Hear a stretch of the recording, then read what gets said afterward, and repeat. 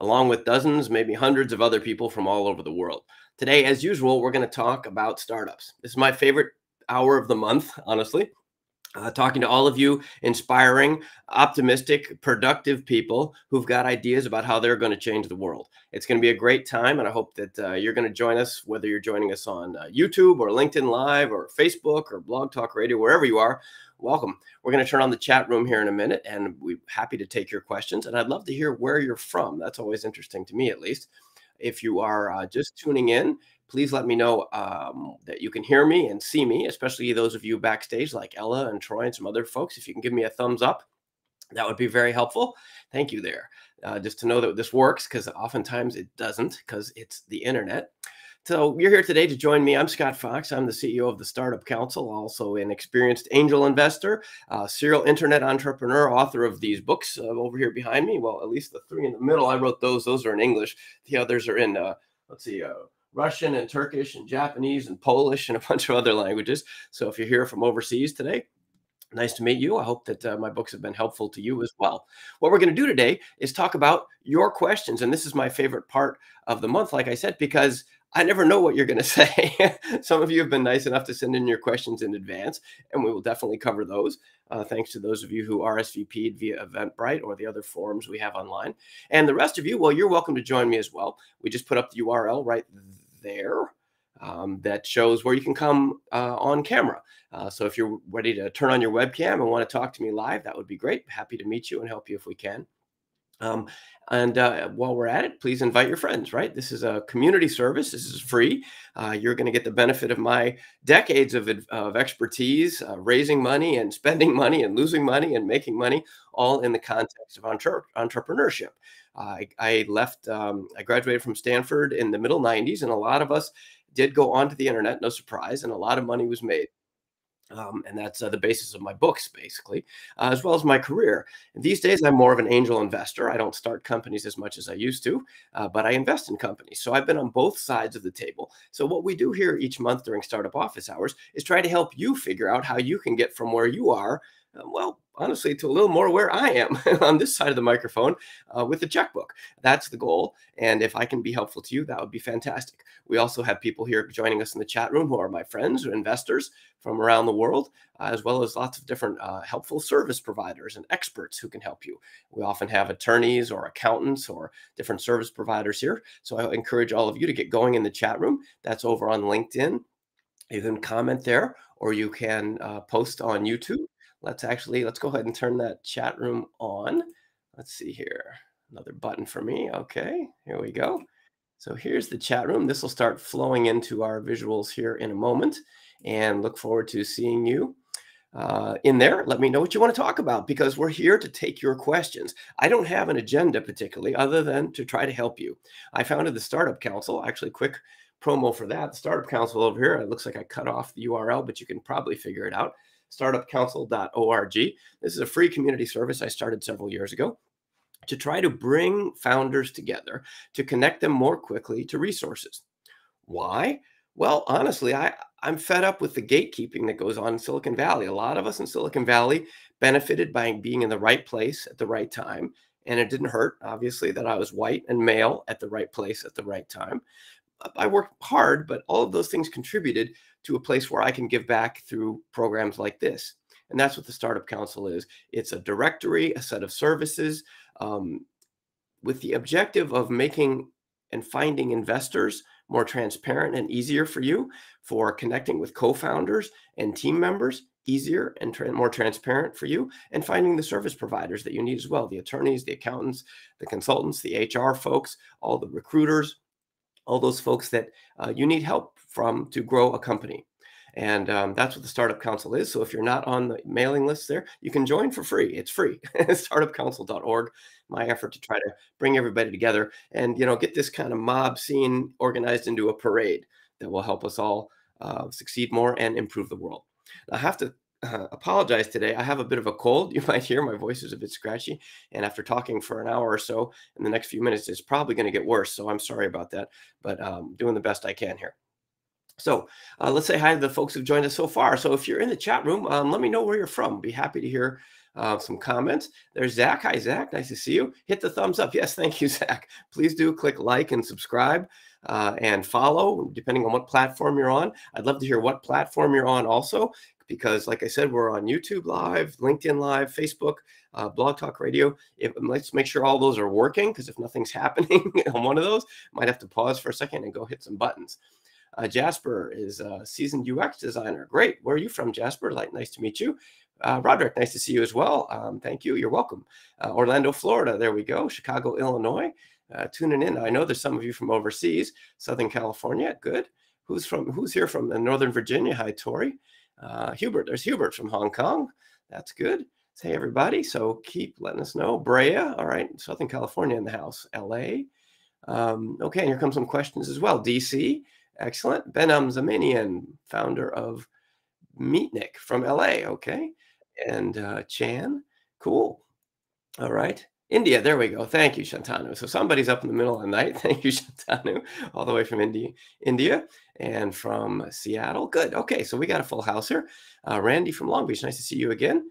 And Kirk, you're on Restream. Okay. You're directly here. If anybody's on, looks like we've got YouTube. And looks like everybody's on YouTube so far. Is anybody on LinkedIn, or is it not working on LinkedIn? That would be concerning. And I'd appreciate knowing that if you can tell me. Florian from Switzerland. Antonio on Facebook. Great. Let's see. Phoenix. Very nice. Okay. So enough. I'll get back to that. Hold on. I just want to know that we've got somebody from LinkedIn, because if they're not, I just need to click a few more buttons here. But I'll give you guys a chance to react on that. Actually, you know what? Sorry guys, let me go check on LinkedIn myself. If none of you are there, probably easier for me to get there than the rest of you. Let's see. It says it's live. Yep, there, I see myself talking. That's my, okay, good enough.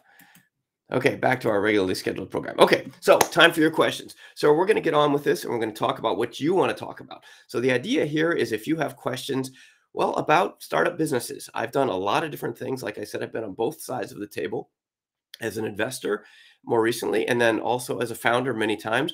I invest in companies and I help them raise money. So I do these things. I do a lot of public speaking. Actually, if you're looking for keynote speakers or that sort of thing at events that you're aware of, let me know about that. For example, I'll be speaking at the Global Entrepreneurship Congress in Melbourne next month. And that's in Australia. Talking about how non-US companies can enter the US markets. So if that's a topic that's of interest to you, you should go to the Global Entrepreneurship Congress in Melbourne, Florida. It's a long flight for a lot of us, but especially if you're in Australia anyway, that's going to be a great show. And if you have questions like that kind of thing, like how do I get from here to there? That's what I'm here to try to help you with, is to connect the dots that help you raise money and build your teams and find growth and product market fit faster. All right. So let me do a couple quick disclaimers, and then we'll get to your questions. So let's see. Here's the first one. Free membership. So yeah, head over to Startup Council and join us there. I should mention our sponsor. We have a great sponsor, Cake Equity, cakeequity.com. These are good friends of mine. I invested in this company. I like it so much. That's what their logo looks like. Cakeequity.com is useful to all of you. And this is why I invested, is because every founder that's going to grow a venture-backed company needs to manage their capitalization table and to give out stock options to their team. That's what Cake does. And they do it in really friendly, easy to use, cheap format. This is like Carta, but way cheaper and more global.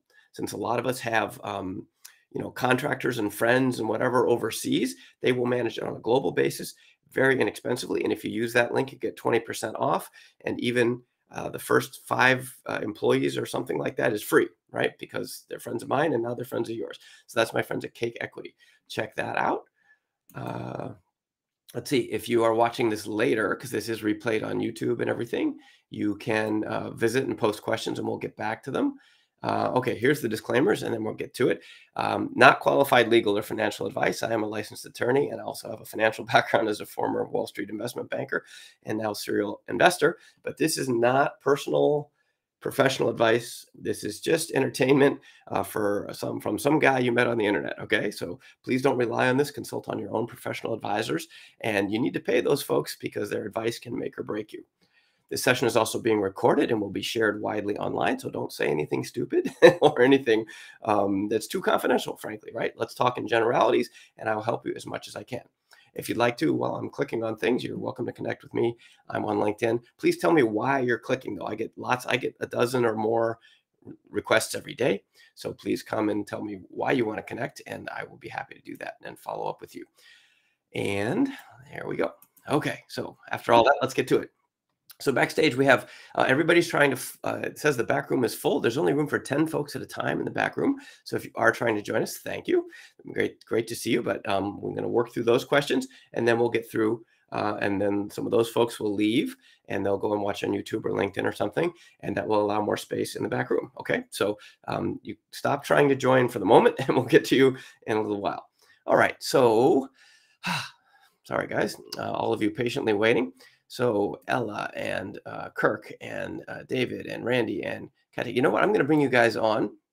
And why don't you all just tell everybody what you want to talk about? So David, turn on your webcam.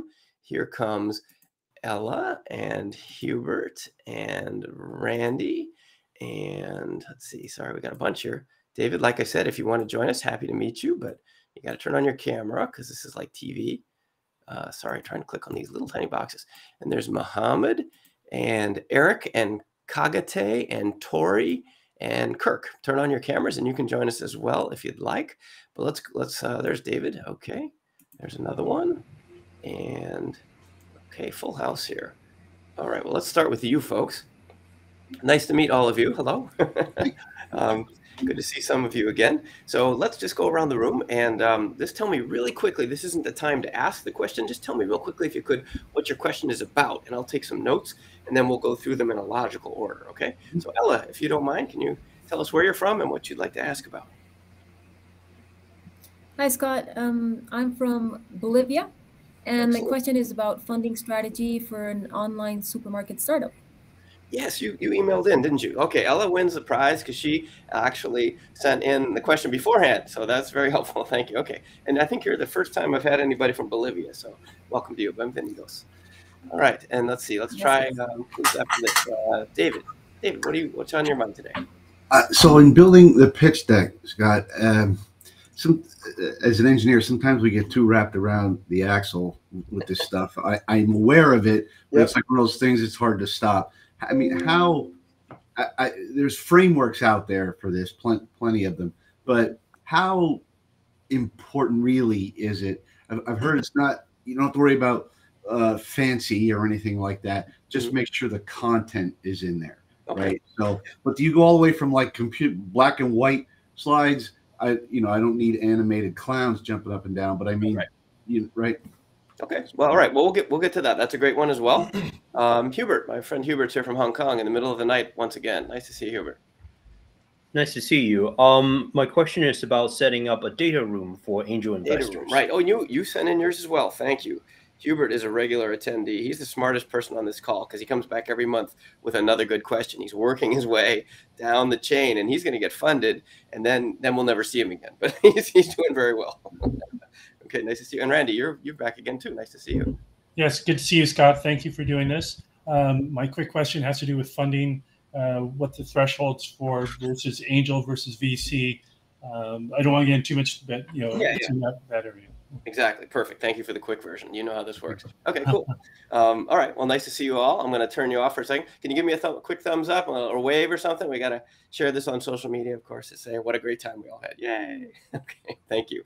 All right, cool. So that's a good start. Now let these folks go for a second, and then we'll be back. And let me figure out where we're going to start here. Oh, Mohammed. I missed Mohammed. Hey, Mohammed. How are you? Yeah. Hello, Scott.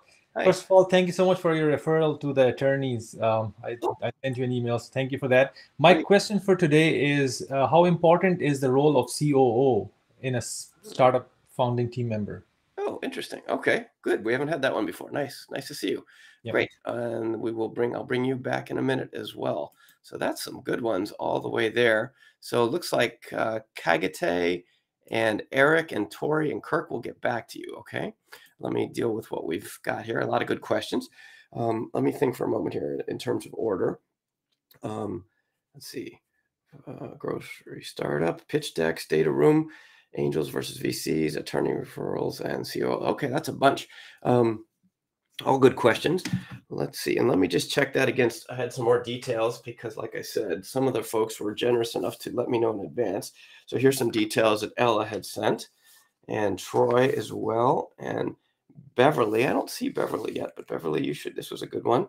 And what is this? This is something from one of my kids. That's not helpful. Okay. Okay. So let's go here. Oh, sorry. Let me say hi to the folks in the chat room. Don't want to ignore anybody. Here's Pauline from Gatineau, Canada. Welcome to you, Pauline. And back over here. There we go. Let's see. Rhythm from India. Mark from San Jose. Shantanu, thank you for confirming LinkedIn, Shantanu. And Alice says YouTube. Kieran, excellent. Andre, nice to see you again. Okay, we got plenty to talk about here. Yep, CEO of Cake. Zach says the CEO of Cake is a super nice guy. Yeah, Jason. Jason and Kim are both really nice guys. Let's see. And Athena, hey, good to see you, Athena. My LinkedIn again, sure. It's LinkedIn. I've got to, yeah, I'll hold on. I'll just do it. Michael Guerrero. Yes. Okay. Okay. It looks like nothing's on fire. So we will get back to you folks in a second. Let's do that. And then we're going to start with, I think we'll start with David and his question about pitch decks. There it is. Somebody asked for this. So let's do this. And you're welcome to say hello over there. But like I said, I get tons and tons of LinkedIn inbound. So please say hello there and let me know why you're connecting, that we have some kind of connection. Otherwise, I just get spammed like crazy. Okay, so let's talk to David. And there's the startupcouncil.org URL. And where'd my friend David go? So many little buttons. There he is. Okay, thank you, David. Okay, so where are you, David? Geographically, I mean. I'm in San Clemente. San Clemente. Oh, you're nearby. Okay, excellent. Nice to see you.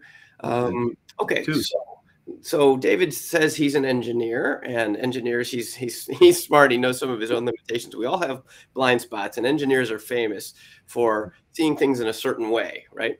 And sometimes that means you miss other things. So that's kind of the basis of your question. I think that's brilliant, right? Because we all need to know what we're not good at. And I'm a three-time tech founder, okay. Right? But you know, I always had somebody do this. I see. Right. So here I am. Yeah. Fair enough. Okay. Well, good. So you've been down the road before. Yeah. So you're looking at how broad to make the pitch deck. Was that kind of? Well, I've not gone through the getting funding for one of my own companies. So I started a SaaS company, and we're at the beginning of it, and now it's time. And I'm putting this all together, and thank you for what you do, by the way. It's very helpful. I appreciate it, because you're right. I'm in M&A, and it's a snob fest out there for the most part, but this is really helpful. And so I'm putting this together, and I'm thinking, oh, how hard could this be? Right. And then like, crap.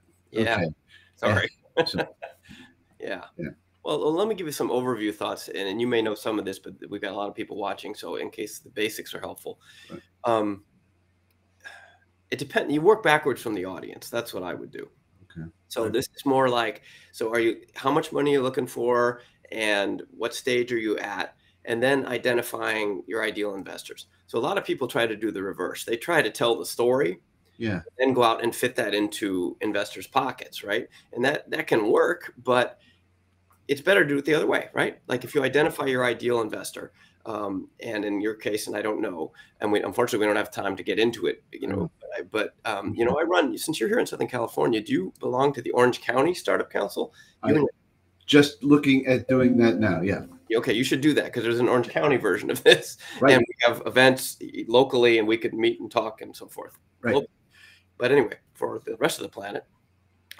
So you want to spend twice as much time on the research of the investors as you do actually on the pitch, because what you've got to do is, you can have the best pitch in the world, but if you're in the wrong room, you're not going to get anywhere. So the idea is to really look at this. And in fact, we built the whole service around this, and this always comes up, and that's why I built this. This is a service, startupinvestorsdirectory.com. This is literally 3,000 early stage startup investors that I put together. It took 2 years. And this is online, and you can go and research people. And the point is, you can research before you start the outreach. so that you can find investors who invested in companies like yours. And that's where you want to start. You want to find companies that look like yours that have been successfully funded, and then identify who funded them and then pitch those people. Why? Because they have a bunch of money now and they like people like you, and that will get you halfway down the track. So then even if you have a shitty pitch, at least they'll be interested. They have the benefit. They'll give you the benefit of the doubt. Okay. Just as if friends and family would. And this is why most startups actually start with friends and family. It isn't because friends and family have a lot of money. It's because friends and family, although they might, it's because friends and family already know and trust you. Yeah. And you need to get that benefit of the doubt, because any startup investment is a leap of faith, especially from angels, because they're writing personal checks. Yeah. So anyway, that's kind of the context for this. And maybe you already know that, but I wanted to share that for everybody. People who think that this is like getting a car loan, like I have good credit, I'm going to walk into 10 banks, or online, I'm going to type into 10 banks and pick the best rate. It's not like that. No. You have to go and build relationships, and relationships are based on trust, and trust is based on long-term overlapping interests and values. And the best way to approximate that is to research their prior investments and get in the right room, have the right conversation with the right person. Okay, so probably you knew all that. So now that we've laid that. Well, you run into a lot of accelerators, Techstars, and right. Those are organizations that funded like companies that I could find. Yep. So that's different, right, than what we're talking about. But I get it. Okay. Yep. All right. So then the pitch deck specifically, well, why don't you give me something more specific to chew on, and I'll try to help you.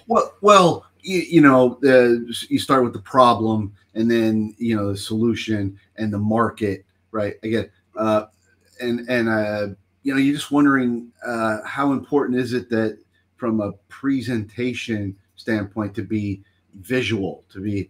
I suppose it depends on the person looking at it, but it's kind of like, is it just the facts, ma'am? Right? Just give me the facts. Don't worry about pictures or any of this other stuff. Yeah. Right? Just give me the words. Yeah. No, unfortunately, I wish that were true, because I always find the graphics and the pictures to be the most difficult part as well. I want to tell the story and move on, but unfortunately, it's sales, and the standard for decks these days is quite high.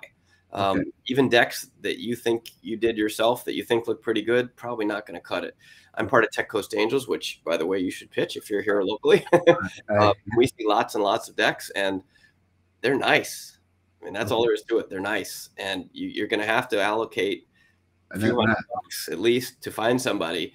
And unfortunately, that's an iterative process as well. You're probably going to have your text, and then it's going to be back and forth, because they're going to find pictures, and nobody can read your mind, right? And you really got to find somebody who can get the vibe and understand your industry enough to add pictures that are relevant.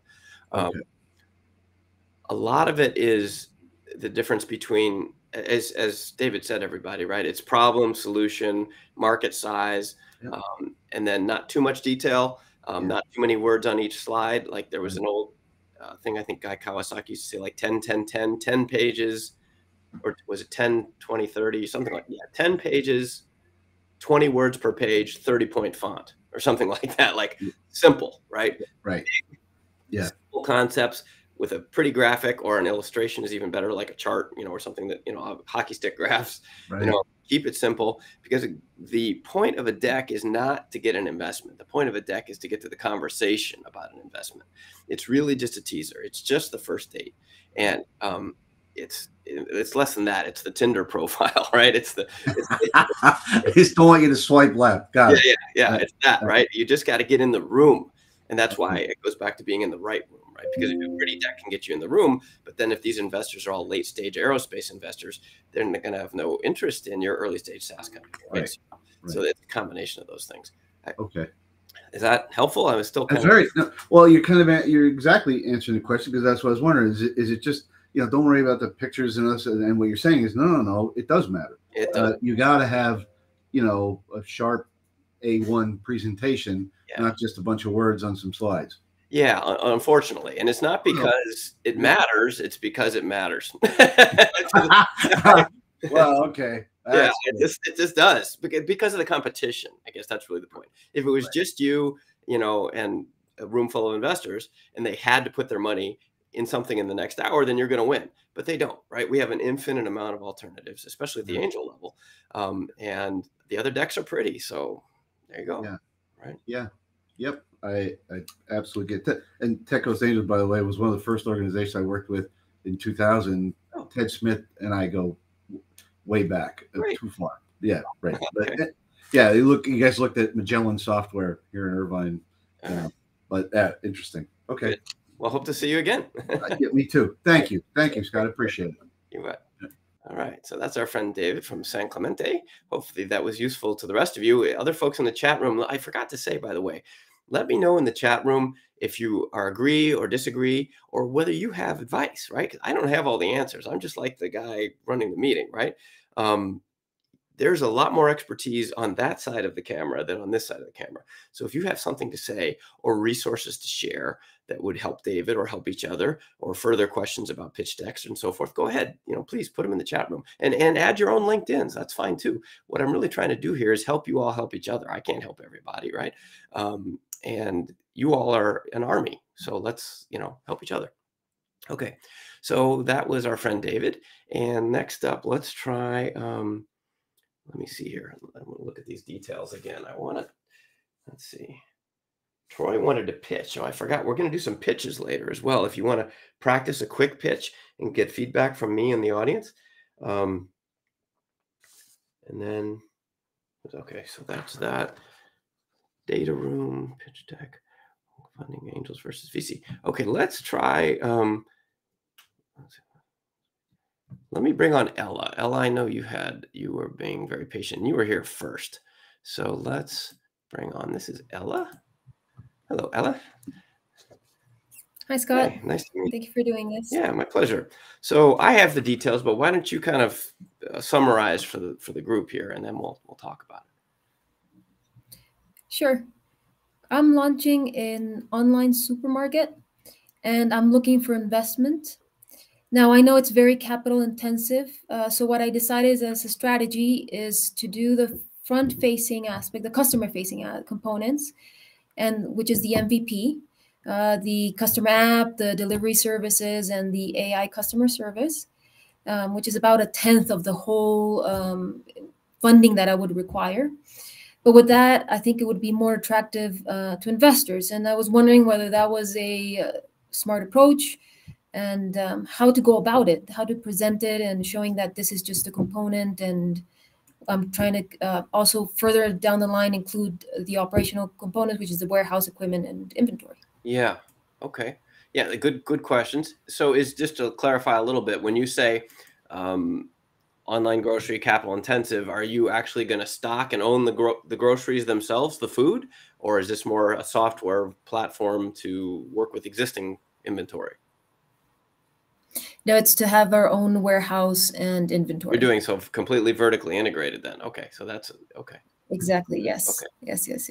For operational efficiency and cost management. Cool. All right. So, and I have to ask, your English is perfect. Did you go to school here in the States? I've never.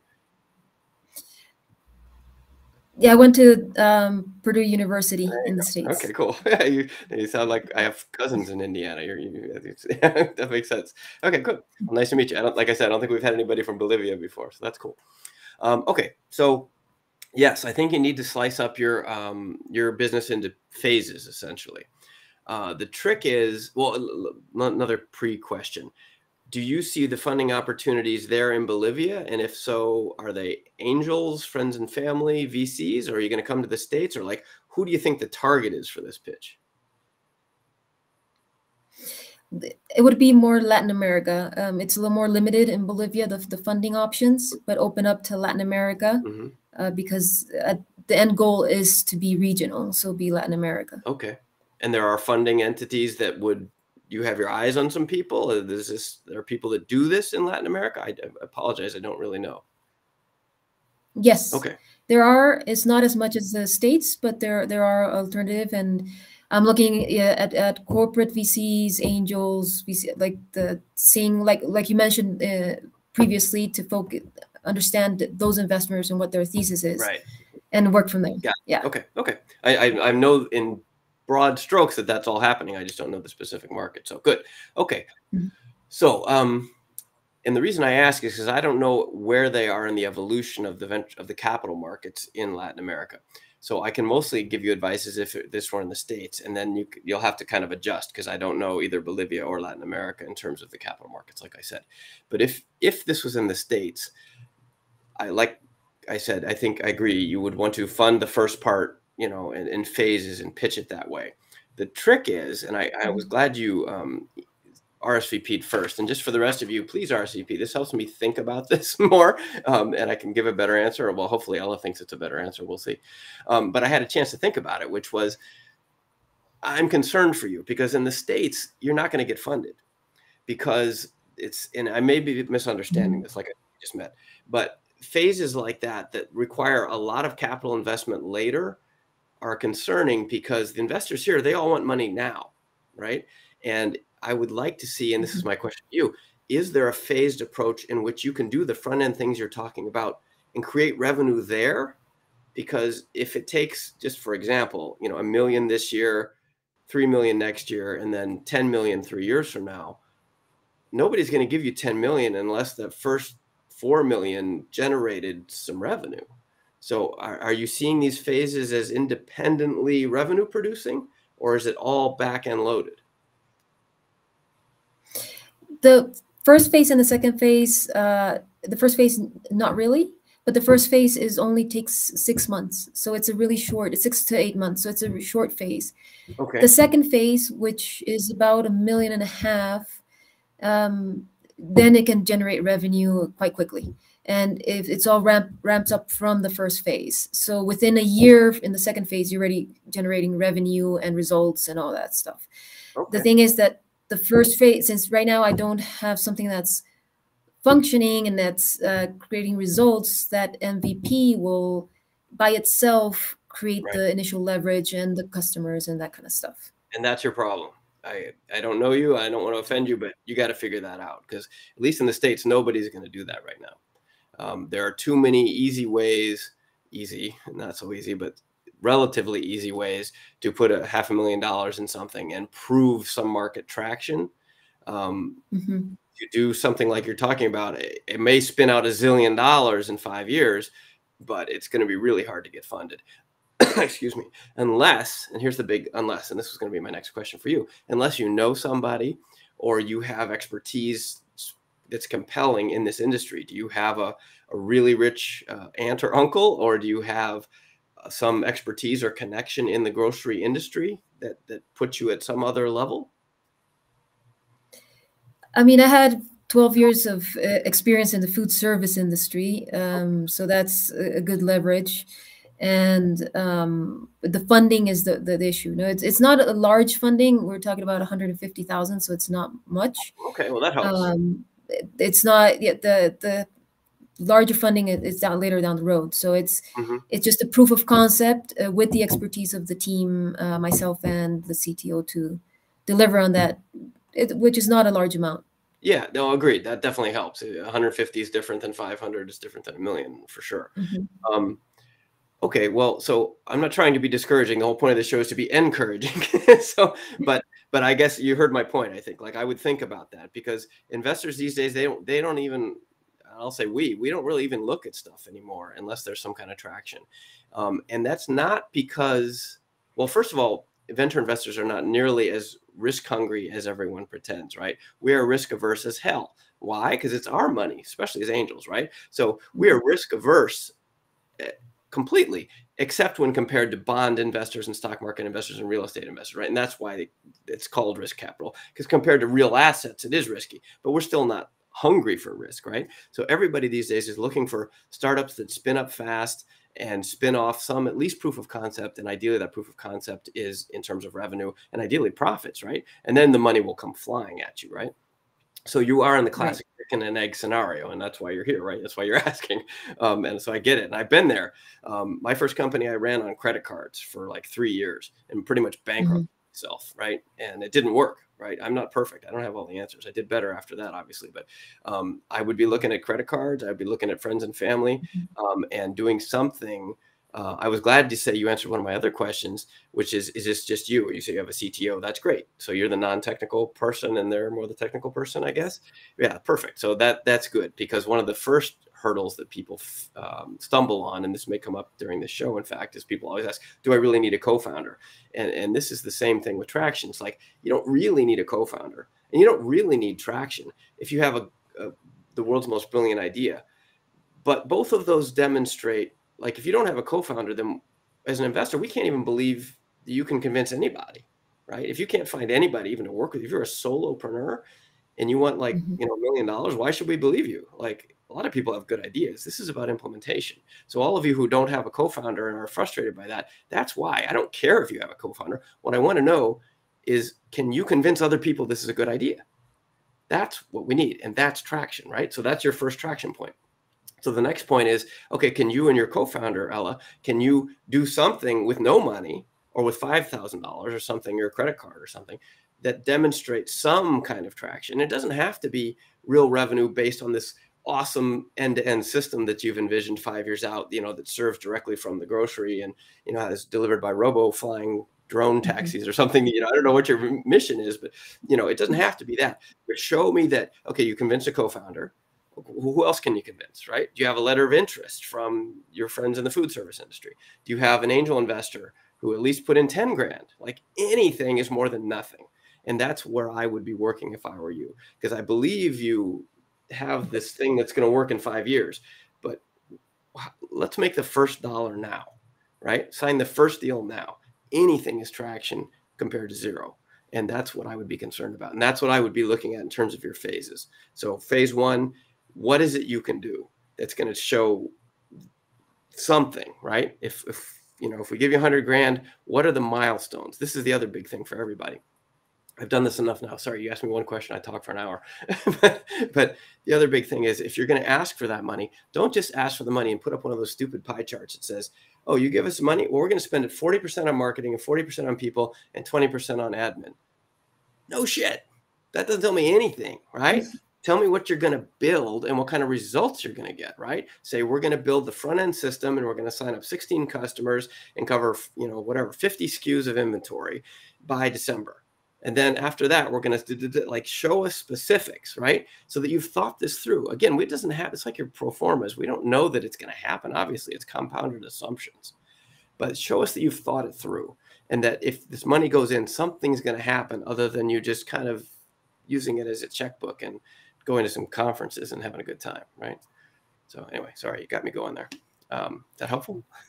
No, that is helpful. I mean, I understand of getting traction because I can get customers already. While it won't be profitable, it'll just be covering the costs. At least that shows some level of growth, and I can demonstrate that. Great, that's the word, growth. Yes. Yeah. Okay, yeah. I understand that. That makes sense. And that's something you can do because I can use other software to do the whole process, or even do it through communication channels and do it manually. That can be done to show that there is interest and there's action behind that. Okay, that makes sense. Now you got Perfect. it. That's exactly you got it. That's exactly the right answer. So she hit the key word there, guys, is growth.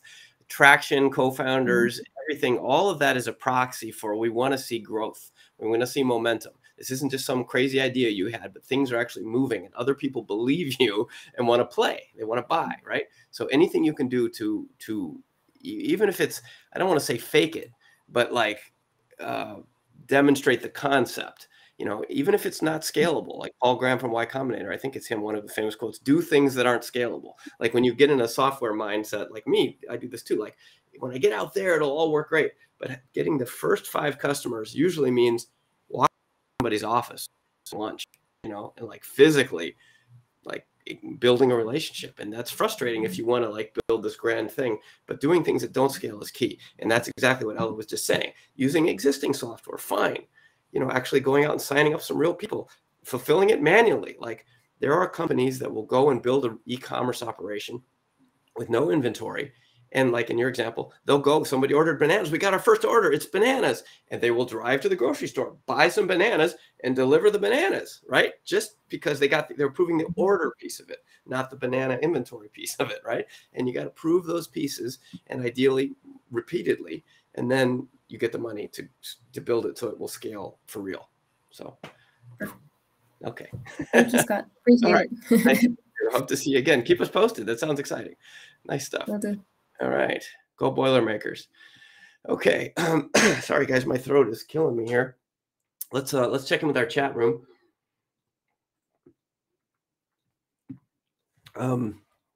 Okay, room is full. I'm getting repeated messages here. A lot of people don't want to join us, so I hate to do this, but Ella and David, if I've already talked to you, if you don't mind, if you could leave and go over to YouTube or LinkedIn and watch there, that would allow 2 more people to come in the back room using the founderofficehours.com URL. Okay, let me hit the chat here and work our way through here for just a minute. Let's see, Boston, Long Beach, Switzerland, Hawaii. Let's see, Zach says, okay, this is a good question. We can do this one real quick. Give some love to the chat room folks. There we go. I've been working on prepping our seed round. While I roughly know the dollar amount we need for runway to next milestone, I worry if our ask is too high for a seed. Okay, Zach, good question. 2 caveats there. The 2 assumptions you're making. Well, you could be right, but let me unpack that a little bit. First of all, seed round.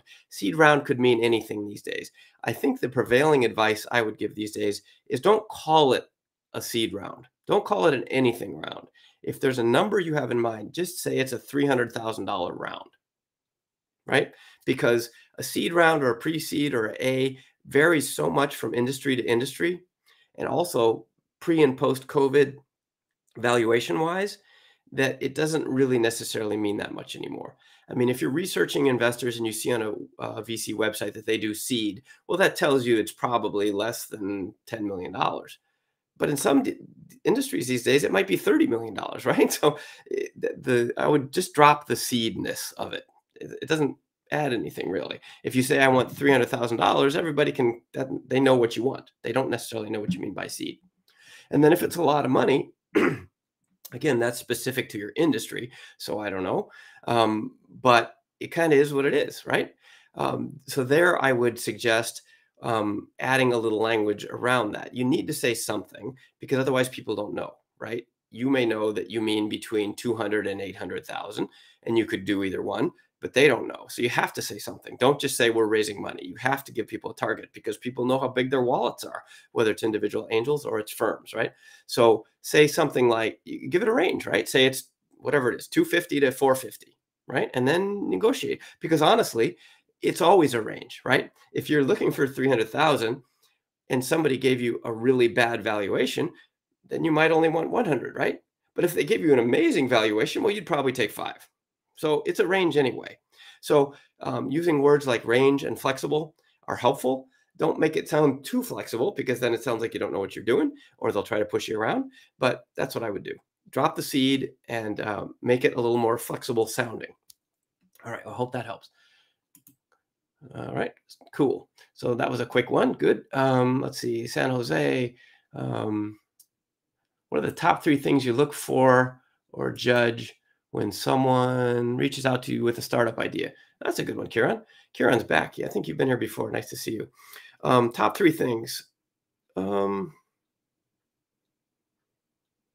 It's really hard to say. I mean, the top 3 things usually boil down to something like, of course, the idea and then the market size. A lot of times people have ideas that are too small. It's hard to believe, but investors usually want something that's not just going to make 10 times their money. They need like 100. Why? Because we lose money on like 90% of the things we do. So if your business can't take $1 million and turn it into $100 million, you're probably not a venture capital backed opportunity. You still may be a great investment opportunity, but maybe more for loans or other kinds of capital, right? But you really need to think, is my business like, could I have 1,000 people working for me on this, or 10,000 people? Right? That's, people want like Uber, right? A globe spanning, or Facebook, a globe spanning enterprise with hundreds of thousands of people, right? If you can't do that, then maybe VC isn't for you. So that's another thing. And it really boils down to, I'm sorry, I'm really losing my voice here. Just let me get another cough drop here. It really boils down to be investable, right? And that's a combination of things. It's like, it's a good idea. The person sounds smart. They have a track record. The market is large enough. They're asking for a reasonable amount of money that's in my range. Like if they ask for $10 million, that's not me. If Are they, do they have a co-founder or other people? Do they have any traction? I mean, it's all those things, right? But it boils down to, this is the key, I think. Kieran, turn it around. If you got this, would you say, and pretend you had whatever, $500,000 in the bank that you were looking to play with. Is this where I want to put it? Does this person sound like they know what they're doing? Do I want to hang out with this person and build a personal relationship that's going to last 5 or 10 years because they're going to kick some ass and take this idea to the moon? That's what you need. You need to be investable. Sorry, it's not any easier than that. Okay. Andre says, came from LinkedIn to say that looks like LinkedIn messages are not getting into the chat. Oh, I think you're right, Andre. Oh, well, that was half an hour ago. It looks like they are now. So thank you. Oh, Phyllis just popped in.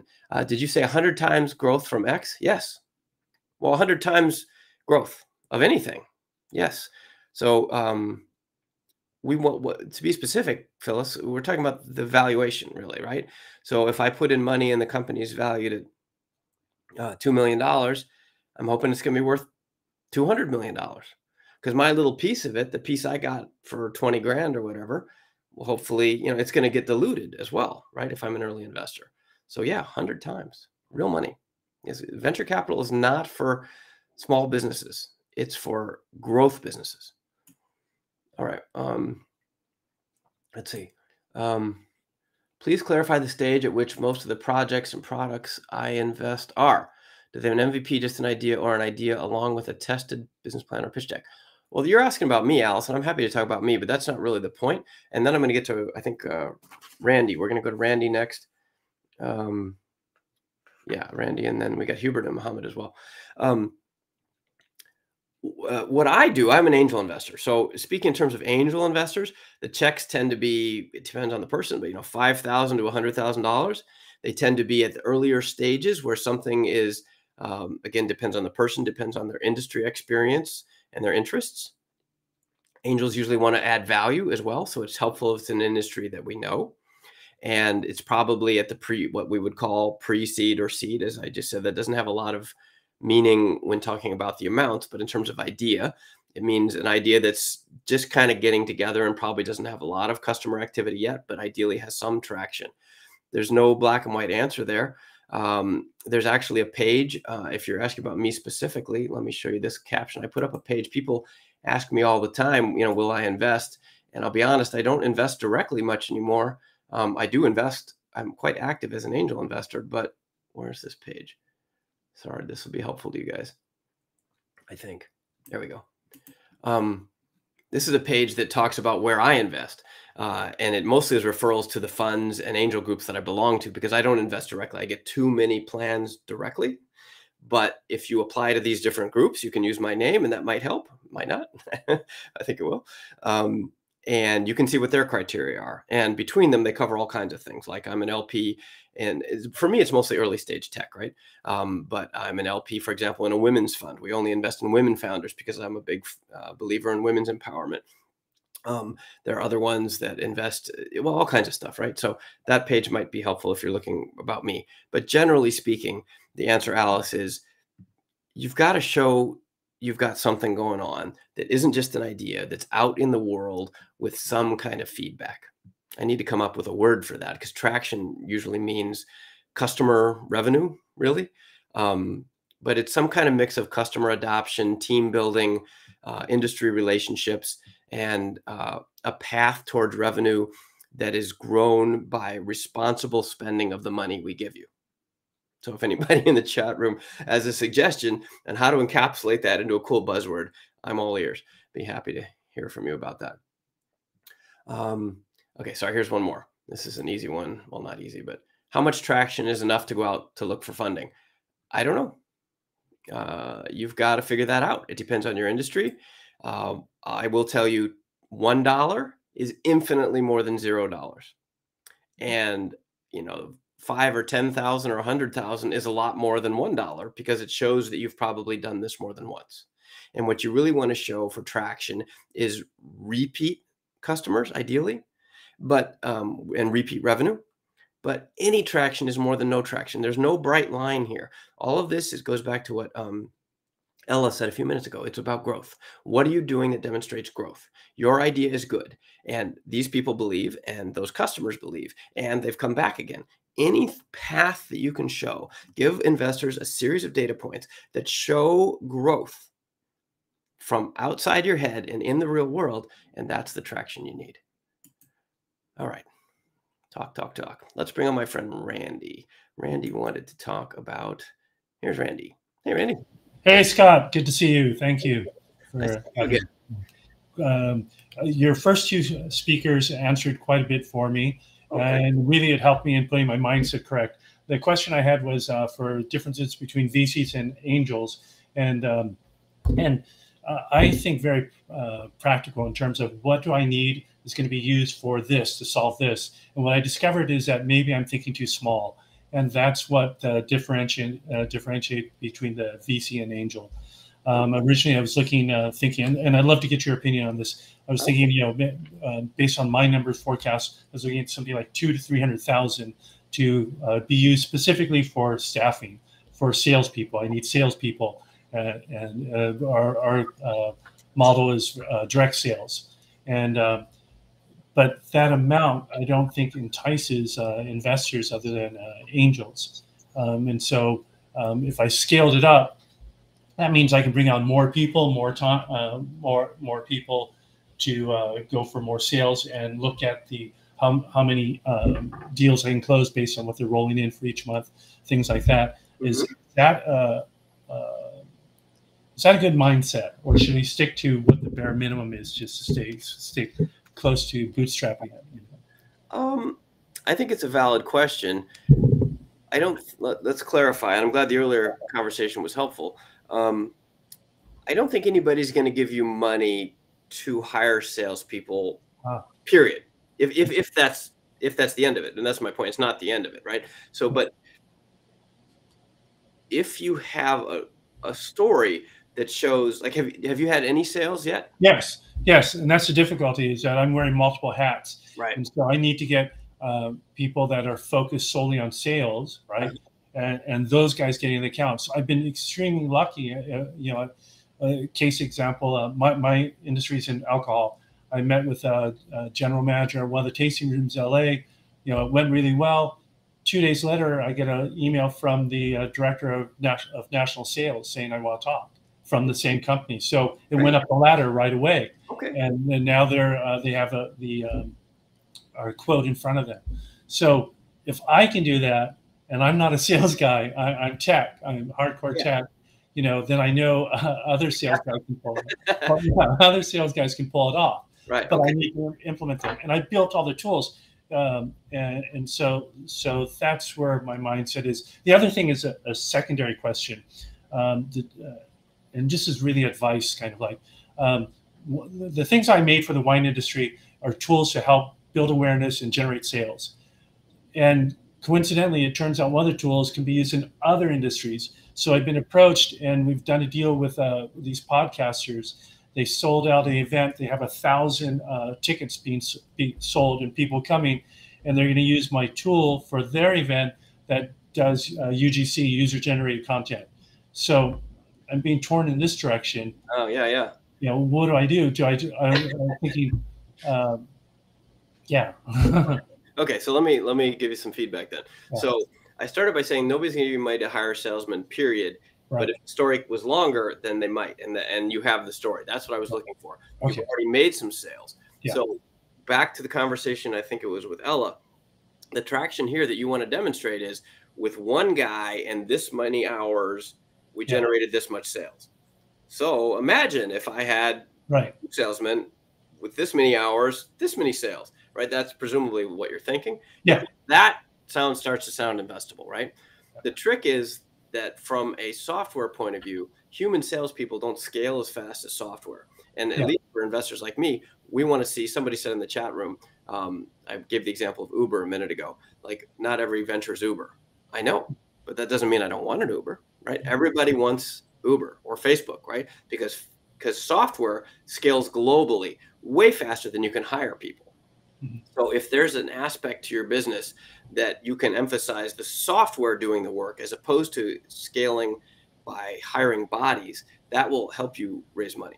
Because imagine, you know, in a fantastic world, like, you know, 5 years from now, you're a national company or even international global company, but that means you have 50,000 salespeople. Like that's not going to work, right? It's just unmanageable, right? So there's a limit to, it's essentially a services-based business, not service in that you're delivering service, but the growth is driven by humans. So it's better if you can lean on the platform for your growth. And if you can look at your pitch and say something like, you know, we're going to have this kind of growth based on what I, Randy, have already done. And I'm not even a sales guy. Looks good.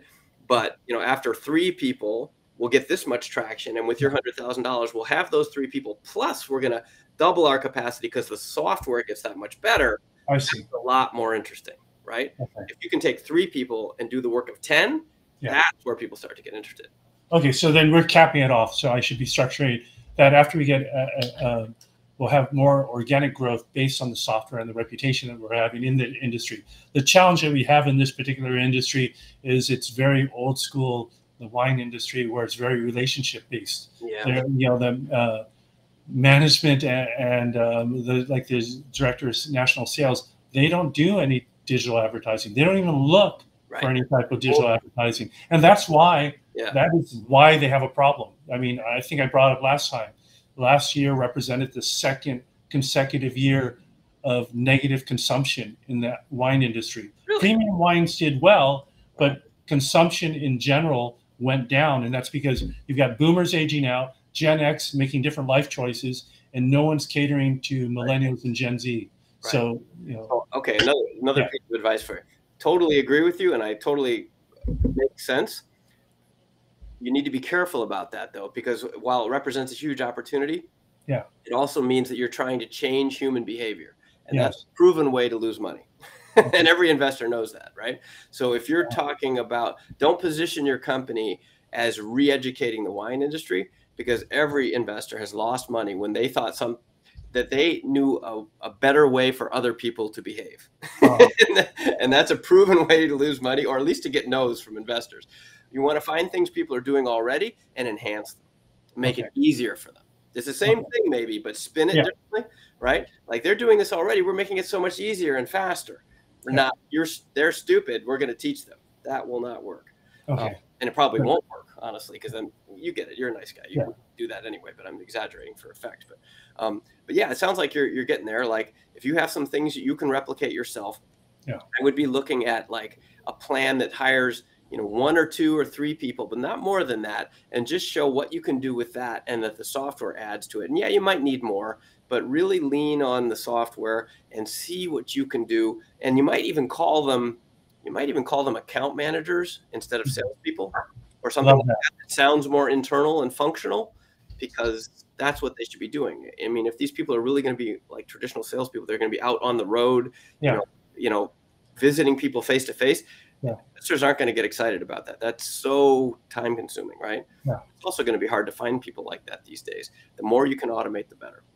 So given that you're a smart guy, and then we'll have to move on, maybe it's worth some time in Randy's brilliant mind to think about ways that you can entice those old school folks online. And I know they don't do it, but maybe there's some aspect of your business that you could give them for free, or it's really fun, or it's a social thing online, virtual happy hours, or something. You pull them into your world, as opposed to conceding the fact that you guys are old school and we have to go out face to face and pound the pavement, you know, and shake hands one-on-one. It's some way that you can automate that. That's interesting, right? I don't know what that is. That's your job. But. No. But this really just differentiates that my audience for funding should be angels. Should be smaller. I should be looking at capping at no more than probably 10 salespeople, you know, and salaries to cover that. But based on the growth and how many deals we'll be getting and everything to show the return. Okay. Right, and then we could talk all day. Obviously, this is sorry. No, but I'd say one more thing, and I don't push this, guys. But if anybody really wants to talk, I do private coaching calls. I have to charge for them, but you can go to that startup funding page or scottfox.com. I do this on a private consultative basis, but it does cost money. Sorry, because I don't have time otherwise. But I was just going to say what you said there was interesting, because if we cap at 10 people, fine. you're talking about angels, fine. The next step for that is, in my mind, immediately the investor goes, so what's the exit, right? Yeah. And that's the next thing you would be thinking about. So say your staff is, you have 10 salespeople and another 5 or 10 people. You got 10 or 20 people. That's the size of company. If you can support 20 people, hopefully you've got a couple million in revenue. So at some point there, somebody's going to buy you. So your exit strategy is some sort of acquisition. So the other thing to do is design for exit, right? And this, I'm talking to everybody here, not just Randy. Whatever you're doing out there, it may be cool to change the world in the way that you want to improve it. And I'm all for that. I really am. But if you want to make money from it, there has to be an acquirer. And that's something else I did with my first company. I was going to change the world. I did all these fancy things, but I positioned myself by solving problems from several different industries at the same time. And that meant that none of them would buy me because it was too mixed disciplinary. Wow. So anyway, just something for you to think about. And investors will want to know that as well, especially if you have a big sales staff. Who's going to buy you? And that might be fine in the wine industry because there are lots of distributors and levels of relationships in that distribution chain that might be okay. And maybe you get $5 million from some big, from InBev or somebody who does this anyway, and you're good, right? It doesn't have to be Uber, right? But anyway, you get the point. Scott, thank you. Thank you so very much for your time. All right. Nice to see you. Good to see you. And we're going to move on. That was our friend Randy. Oh man, it's been an hour already. I am losing my voice. Okay, let me hit a couple of these in the chat, and then we got to hit Muhammad and Hubert. And let's see here. So join us. Okay, at Startup Council. Yes, that's this URL here. It's a bunch of free services, and it includes the Startup Investors Directory. There's a real deal on that. That can help you find investors. I haven't talked about this one today. This is another one that we built to help you guys. This is, you'll never believe it, it's a directory of startups. It's a directory of startups, but the idea is to get a lot of you in one place so that you can present yourself in a standard way so that investors can find you, right? Very basic stuff. And what's cool about both of these, actually, let me blow my own horn for a second. Can I get them both on camera? There we go. These are the first directories in the world that allow investors and founders to categorize their companies and to search based on, of course, on industry, sector, stage of growth, the amount of money you're raising, that kind of thing. But they also allow companies to represent themselves and founders to search on other characteristics that I think are important. These include things about you and your team, like you are a female founder, you are a Black founder, a Latinx founder, you are an immigrant, you are a veteran, you're LGBTQ, you are a first-time founder, you live in a rural area. All of those things are, and more, are categories in both of these. These both have 40 or 50 different categories so that you can get attention for the unique personal characteristics that you have that can offer your startup to the world and help investors find you based on those things. Because there are investors out there who specialize like in Black women founders, but how are they going to find you, right? If you, sorry, this one, go list yourself as a Black woman founder. I don't know any other directory that does that. And you're a veteran, right? And this one, you're an immigrant from India and you live in Kentucky. Where are they going to find you? Here, right? And you can find investors that do that here. And that's why I built these. So there are offers. I guess I should put those up. I'm talking. Here's the startups directory one. There's a deal there for you guys to get going. NSD beta. NSD beta is the code. And for the other one, sorry, I've got too many of these here. It's SID launch for the startup investors directory. So they're not free, but they might be free with these codes. I don't know, but we're doing it at cost. I mean, it's taken years to build these, right? $50 or something. It's really not very much, but we're trying to help, and we're doing this at cost to help you get out there. So that's my big commercial. And then there's our wonderful sponsor, Cake, cakeequity.com, if you need help with your cap table and your stock options. Okay. All right. Wow. All right. Hubert. Here comes our friend Hubert. And we're going to Hubert next because he's a frequent flyer and because it's the middle of the night in Hong Kong. And I don't know, Mohammed, I don't know where you are, but he's probably up later than you are. So I forget. Sorry. You'll be next. All right, so here's Hubert. Hey, Hubert. Data rooms. Hi. Thank you so much for the opportunity and what you are doing with the startup community, and I hope you will feel better soon. So I don't want to, I have a tendency to share too much detail, but I had a pitching opportunity with an angel investor. He seemed a little interested, but he said, share the data room with me. But he didn't realize I actually have two entities, one in Colorado, one in Delaware. I understand you, I'm not seeking for legal advice and stuff, but I'm kind of curious. Is it okay to tell the investor, hey, I'm a foreign founder. It's a little complicated. On a scale of 1 to 10, how serious are you? If you are, more than a 7, then I will set it up for you because it will cost a couple of thousands of dollars to set things up correctly. But if you are just, like a maybe, then I will probably not set it up. So is that a big turnoff if it seems like I don't have a data room set up because I will seem like an amateur? So we'll love to hear your feedback. Thank you. Yeah, great question. And for those who don't know, a data room is basically like a Google Drive or a Dropbox or even a thumb drive, I guess you could give somebody, but it compiles all the documentation about your company. Because one of the first things investors want to do once they decide they like you and are interested is they want to see that you're legit, right? They want to see the incorporation papers, the bylaws. They want to see the stock option agreements that I just mentioned that Cake handles. They want to see any intellectual property assignment agreements that you might have with your contractors or your developers. All that kind of stuff is critical for investors to know that you're for real. And customer contracts, if there are any, all that stuff that shows this is a real business, not just some person with a pitch deck, right? So Hubert's question is a good one. I think, Hubert, that it depends a lot on the person, the situation, but I think your question is completely legitimate. I mean, angel investors or any investor really is somebody that you're going to be essentially dating for a long time and really almost getting married to. So if they can't handle a frank and friendly question, then you're probably not somebody you want to be in business with. I don't, as you said, you want to avoid seeming like an amateur, like you don't want to say, what's a data room, right? Which is why I just tried to explain that for everybody. I think you can ask, I might work on different ways to phrase that. You might say something like, what's your timeline? Like if I could get that to you this week or next month or by Christmas, is that good enough? What are you thinking? Right. And that'll kind of give you just give them an opportunity to sort of back up or move forward. Right.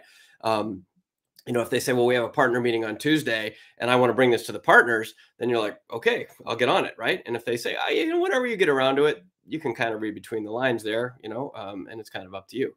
The other thing is that I think there's some in-betweens. I think you could probably start today with setting up a free Google Drive or Dropbox or DocuSign or whatever that other one is, whatever it is system you want to use, and put a few things in there just so that you can say you have it. Because a lot of times you can give that link and what they were really saying was, I'm not that interested. Right. So if you delay the conversation by saying, can you wait till October? You've just delayed the conversation. It was really a no anyway. So I think you'd be better positioned to say, yes, here's the link, or, I'll send it to you this afternoon, and just put in like whatever the basic stuff, the 3 things you have, your 2 versions of incorporation and your stock option, just like 2 or 3 basic things, just so you say you have it, so that doesn't become a stumbling block. Because if you say, I don't have a data room, full stop, and they may have been intending full stop anyway, and that will help you find out. So you say, oh, well, how urgent is this? And they say, well, pretty urgent. And say, okay, yeah, I'll get it to you this afternoon. And then run home and put in a few basic things, and then just see if they even go look, right? That will move the conversation farther, and it will tell you what you want to know anyway without spending the money. Now, the other point, is that helpful? Absolutely. This is, it's never binary one way or the other. This is so smart. I could, put all of the basic stuff. If they ask follow-up questions, then I will give them the entire picture. Then if they are kind of like lukewarm, then, I never had to spend thousands of dollars to, do the IP transfer and do that jazz anyway. So thank you so much. Yeah. Okay, good. Yeah. And that's a great way to put it, Hubert. None of this stuff is binary. It really isn't, especially those of you who have, as we were teasing David was teasing himself earlier about being an engineer, or you're a coder, or somebody who just sees things very black and white. None of this is binary. It's all kind of squishy, relationship based. And the only thing that's binary is whether the check hits your bank account or not. That's the only one, unfortunately, right? And even then, there could be arguments about the valuation, or, you know, delayed payments or whatever. So it's very rarely binary. So think about what you can do to serve your needs, you know, without being unethical, but like, what do they really want to know? They want to know that I have a data room. They want to know that I'm organized enough to do that. And how urgent are they? I think those are reasonable questions. Now, the other thing to ask is the thing about you being, you know, a Colorado corporation. And Hubert's another one who emailed in sooner. So thank you. I had time to think about this. He's got multiple domiciles for his corporation, and then he's not in the US. You know, it gets a little complicated. There's no reason you're going to that's all going to come out soon, right? But how quickly you put it out there, up to you. I wouldn't, right? Get them excited first and ease into it. But as soon as they're serious, don't delay, because then they'll feel like you hid something. So again, not a hard and fast binary answer. But if you're going to put all that stuff in the data room, you probably want to tell them before it goes in the data room, so they don't get there and they're like, what is this? Which company are we even talking about? They'll like be a little offended, right? Like, I thought we were talking about this, but what's this other thing? So you do need to get that on the table sooner than later. But these two questions merge at this point, which is, there doesn't need to be just one data room. There can be a data room for the casual guy. There can be a data room for the serious people, or 3 levels, right? Because you're not going to put all your really confidential stuff out there to somebody who's just kicking the tires, or might even be invested in a competitor and are looking at you to figure out who your customers are, right? So there's not one size fits all here. This also is not binary, unfortunately. So I would think about how you want to deliver that message, work it into your verbal discussion, you know, just casual though, like, you know, yeah, I'll be happy to give you that. And, you know, by the way, you probably know this because I'm in Hong Kong, but, you know, this company, I set it up over here and there, and you'll see that when you get in the data room. It's no big deal. It's all consolidated now. We are a Delaware C Corp, but I put it all in there in the interest of full disclosure, and make it look like you're being a cool, smart, ethical person rather than you're hiding something. Like, get it out there. And then you don't have to show them everything. And to your point, and then we'll move on, it's a great way to get them to ask more questions. And that's how you build a relationship and get them to be an investor. So even if you had all that stuff ready, I don't think I would give it all.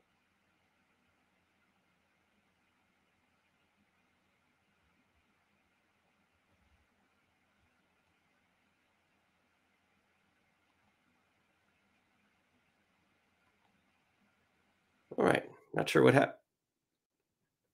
Okay. That was a little funky. Hopefully everybody's still there.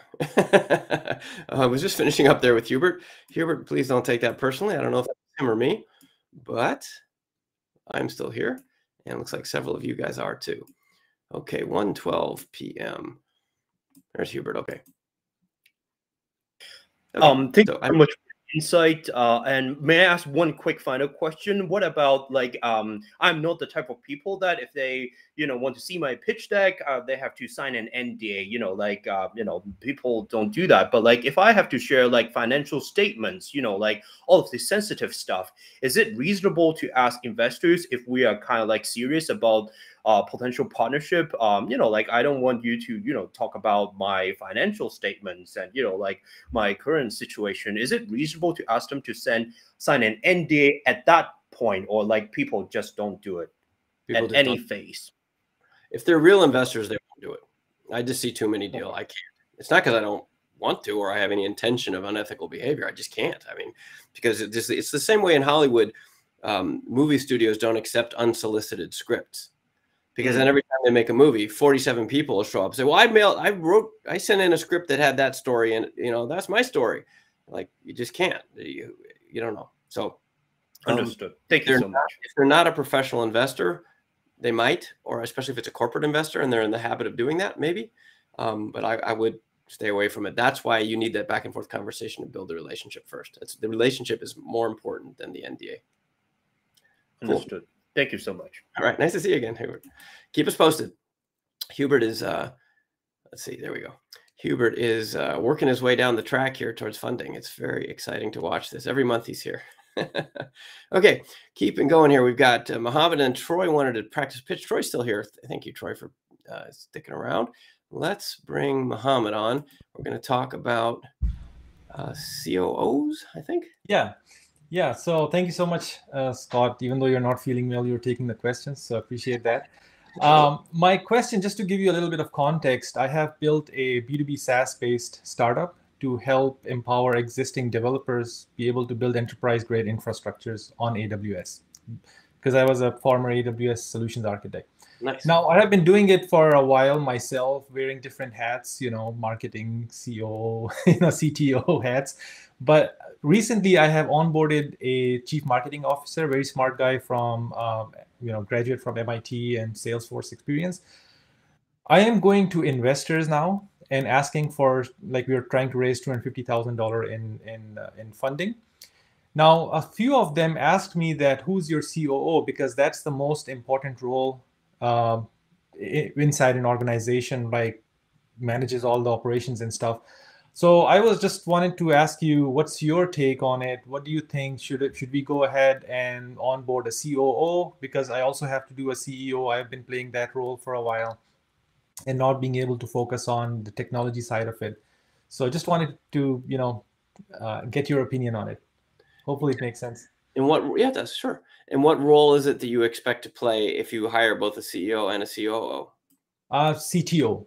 CTO. Because I'm from a very technical background, over 20 years of experience, so I think I can play a lot better role compared to the other two.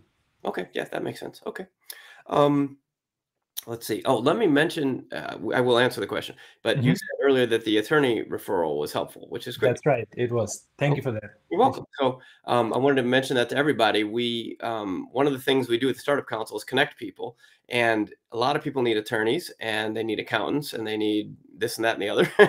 And happy to do that. So if you are looking for a good startup attorney, we'd be thrilled to help you, because I have several who are sponsors of ours, and they're very good attorneys, and they want to meet people like you.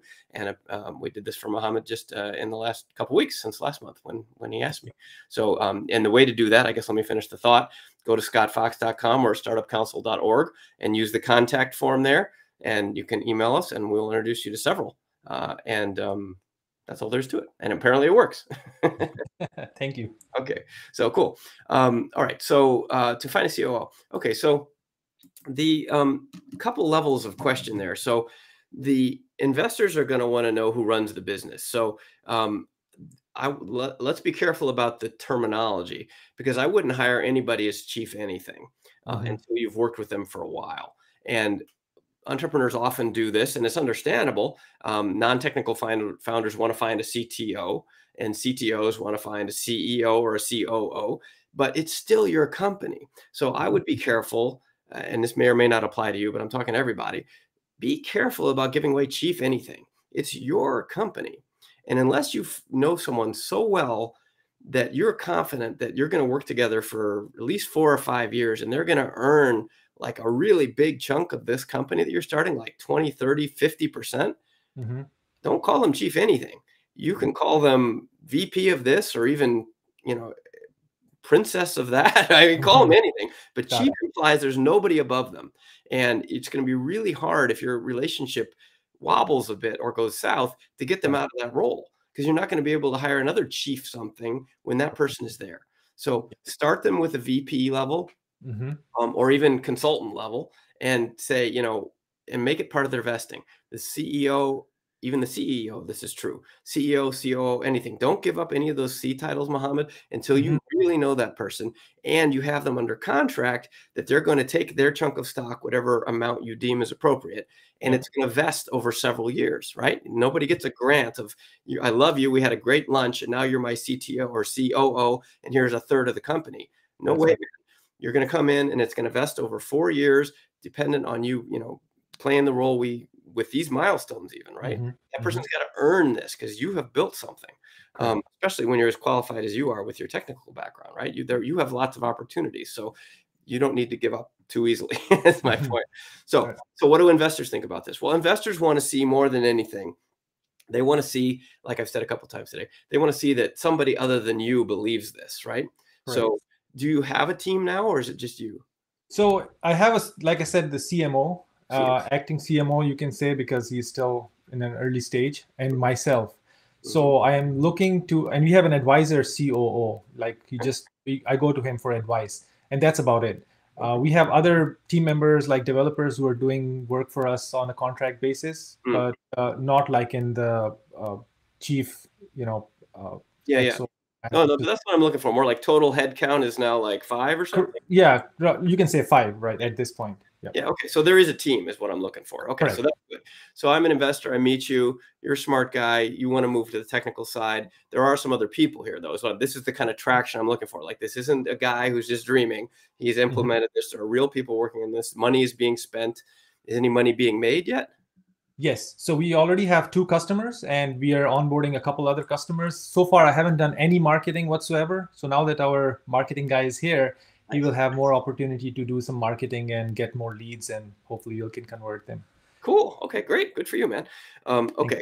So, so they want to see you diversify your executive ranks, not your junior ranks.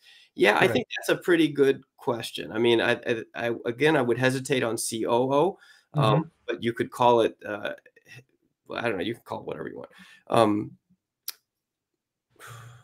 Yeah. Okay. So that we've covered it all. Now, what more can I tell you? Was that? Well, I think the thing I was wondering is not necessarily COO, but anybody who's handling the operation. Is that something that the investors are looking for before they actually even bother, looking at that company? Like, who's doing the operation? Is that the most significant role? It might be now. It is not at an earlier stage. Given what you've already accomplished, you have a product, you have customers, you're generating revenue. It is the next question. It's the next question. It's not the base question, but you've already accomplished a lot. So everybody in the chat room, give Mohammed a hand. Thank you. Yeah. And so that is the next question, because implementation is now what needs to be done. Implementation and execution. So that's what they're asking. They're saying, how are you going to grow this? And if you're saying, I'm not the growth guy, then they're asking who is, right? Or gal, right? And that's a reasonable question. So, another way to slice this might be, it's not one person, it's 2 people or 3 people, right? You could think about that. And you could even, you want to be careful about this in terms of your company culture, but you could hire 2 or 3 and almost make them compete, like overlapping fields of authority, and just see who kind of shakes out, right? That kind of stuff. I don't think this is a very engineer way to do it. If you take the question literally, where's your COO? That's one thing. That's not what they're asking. They're asking, how are you going to grow this if you're not the growth guy? So that's your question, Mohammed. Like, how do I show investors that I have the team that can do, take all this cool stuff that's in my head out into the world? And is it, maybe you need, a director of sales and a director of ops and a director of HR or something. If you had those 3, they probably wouldn't be asking about the COO, right? Because they see that you have people who can operate, right? That's what they're asking, is who's going to operate this thing? Yeah. Makes sense. Thank you so much for the answer. I think that makes perfect sense. Yeah. Appreciate it. Cool. Well, good to see you again. Yeah. Thanks for being here. Be sure to like and thumbs up and all that stuff. And I'm in Simi Valley, by the way, so I have attended a couple of OC meetings that you guys. So. That's right. Excellent. Well, good to see you. I'm hoping to have one next month, but my travel schedule, I don't know. Right. Good to see you. Great. Okay. Well, everybody's rocking along here. It's 1:23 already. We're going to try a pitch now. Let me find Troy's thing. Yeah, Troy. Okay. Let's bring Troy on. And then I'm going to go through the chat room. A lot of you are being patient. Well, let me hit a couple of those, Troy. Sorry to delay this one more second. Zach asked, where do we find this mail to send our questions? Sorry, wrong button.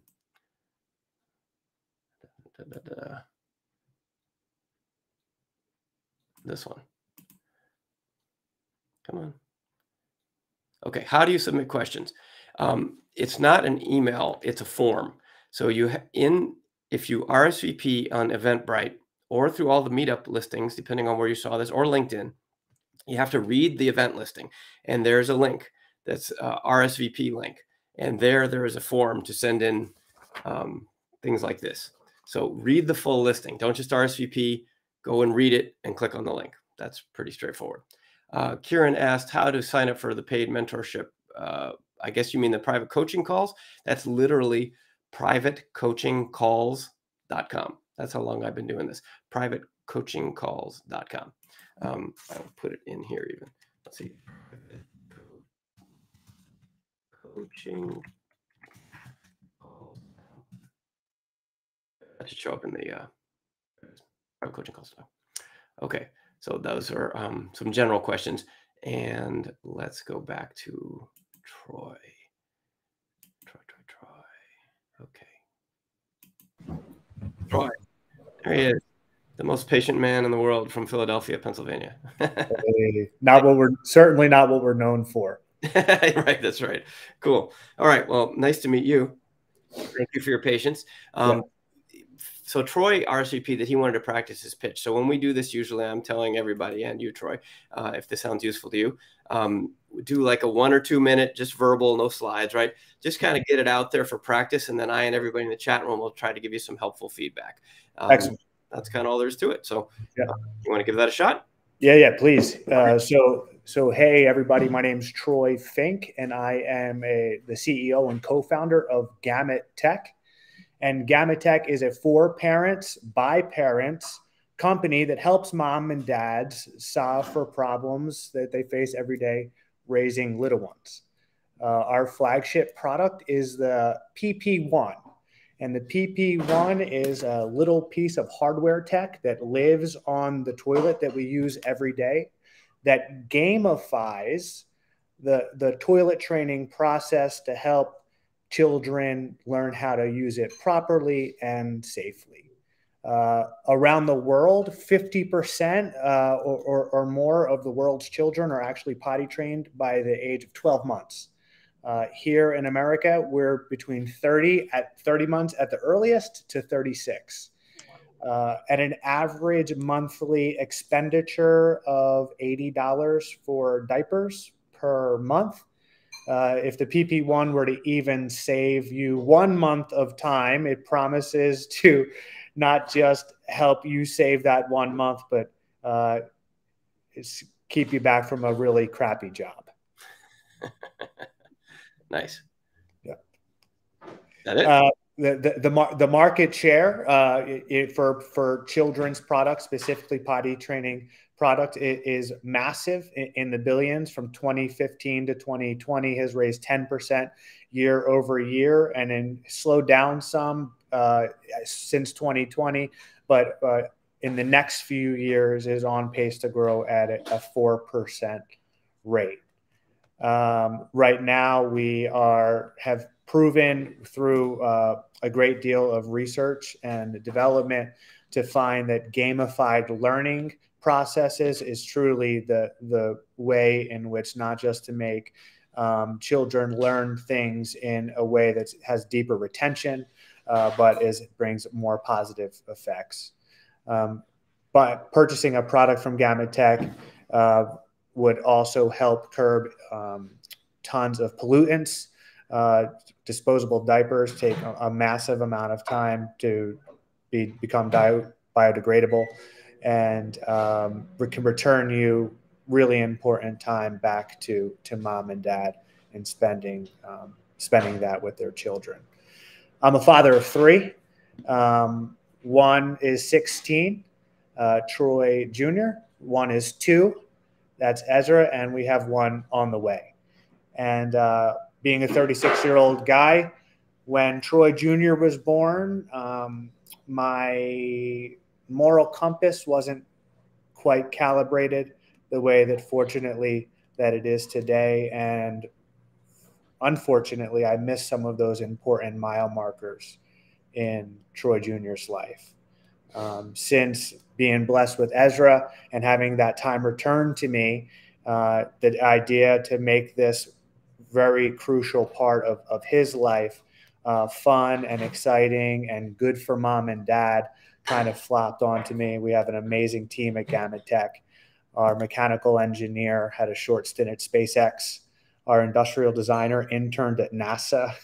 And my electrical engineer has 6 patents, including for Harley Davidson, was just a chief engineer for the world's first hydrogen-powered airplane out of Moses Lake. Nice. We're excited. We believe in this, and we are ready to begin funding. Okay. Nice. So I thought that was very good. Interesting product, entertaining. Well done. So let me go to the chat room. Everybody, if you have suggestions, we're being constructive here. I don't have anything really serious to complain about anyway, but just be nice. And sounded like a good job. So if you have suggestions for Troy, then please do share them. Quick preparatory question. Is this for sale already? This is not actively for sale. We're working on our beta prototyping. So our original V1 prototype actuated just a third of the total features in which the final product is we're aiming to provide to the public. Okay. So we just took a huge bite towards DFM by prototyping 5 V2s that actually actuate the full suite of gamified learning rewards. Great. Okay. So, all right. So let me try to give you some feedback then. Cool product, interesting and nicely presented. You have a nice, friendly way of pitching, which is great. And it's hard to teach, so that's good. So I have some specific suggestions, but the general one is very good. Seriously, very nice. Got it. What you did, though, that the major paradigm shift you need is that was a product pitch. I want a business pitch, right? Investors want to know, how are you going to make money? What do these things cost? If I put in $1, when am I going to get $10 back? Like, focus on the business. So everything you said was interesting, but you need to look at it from the investor's point of view. What it sounded like you're doing, and every entrepreneur does this. So no, this is no shame in this at all. Everybody I talk to, their first pitch is, because you're obsessed with the product, right? You want to talk about the product and the features and how cool it is and it changed your life. Investors don't give a shit. No pun intended in this case. But it's like, I'm a fiduciary. I'm managing all this money for my limited partners. If I give you $100,000, what am I getting back? When? How much? Why? And then why? See, why is like the last almost, right? So you kind of got to turn it around a little bit and start with just a little more. We are, and I would be clear, and this is true for everybody as well, a one-liner, what you do and why it's important, it just helps frame the issue. So something like, I'm Troy, I'm from Philly, I have the PP1. It's a gamified piece of hardware that I'm guessing, because I don't know, you didn't say, attaches to the toilet to help children track how often they go and lets their parents save time in diapers or something like that. Like, just get it out there. And then I have some idea where we're going, because otherwise it's a mystery story, right? And I never know when it's going to end, or, I don't know. So go ahead. Yeah, let me just ask. So considering the time restraints, would it have been appropriate in, let's say, double the amount of time, which was 4? I didn't count how long I was. I think I was probably close to 2 minutes. But if I were to get to that place and then start at minute 3 and 4 about investment needs and return, would you consider that to be optimal, or you want me to inverse? No, you have to invert it. I don't give a shit about anything else until I know what the business is. Understood. The product does not matter. It really doesn't to investors, right? It's really hard for entrepreneurs to grasp this, but this is your life. I don't care, right? I got 50 other business plans on my desk. What do you do? I got to go, right? Got it. Yeah. So, and it was more like 3.5 minutes, actually. That was quite long. I let you go. Thanks. Sorry. Yeah, no, it's okay. But you're going to have to compress it more, right? And we want to hear the business, because if it's not the business, if we're not interested, we're not interested, right? So you got to get to it. And that's a common thing. So, but it really helps to encapsulate it in the one line, like a newspaper, right? A headline and then the subpoint. So that's one.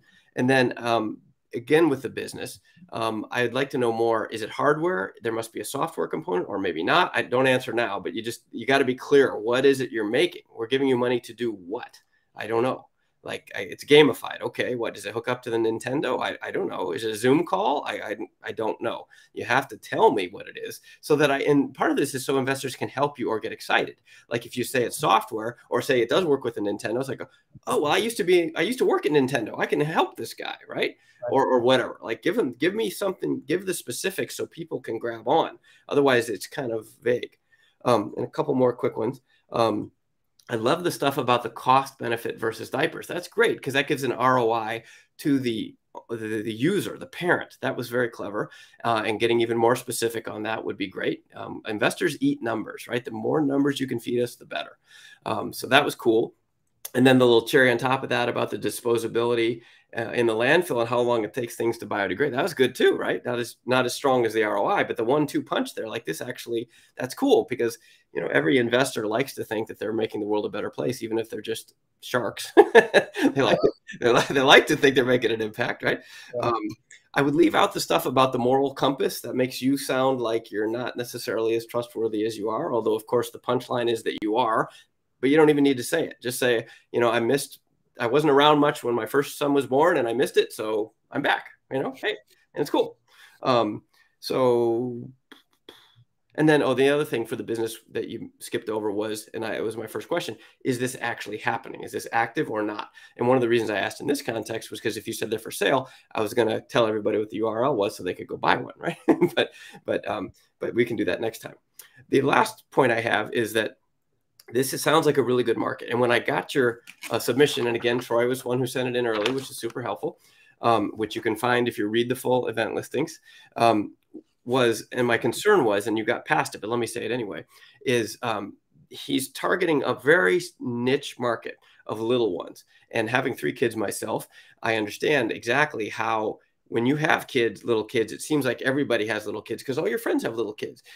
But the rest of the world doesn't. And that period goes quickly, as you found out in the gap between your first and second, right? So investors are likely to say something like, this is a very time-limited market. It's like only targeting first graders, right? Like, why would you only target first graders? You can market to K through 12, right? Or something like that. I think you got past it, though, because you made the point about you had numbers, right, about like the size of the market and the fact that it replaces diapers. There's a direct cost trade-off and the landfill thing. Like you had some other things, but you might get pushback on that. So you might think about, normally my reaction when I read this, as I said, was I was going to say, you need to think about a follow-on product because that's what they're going to ask.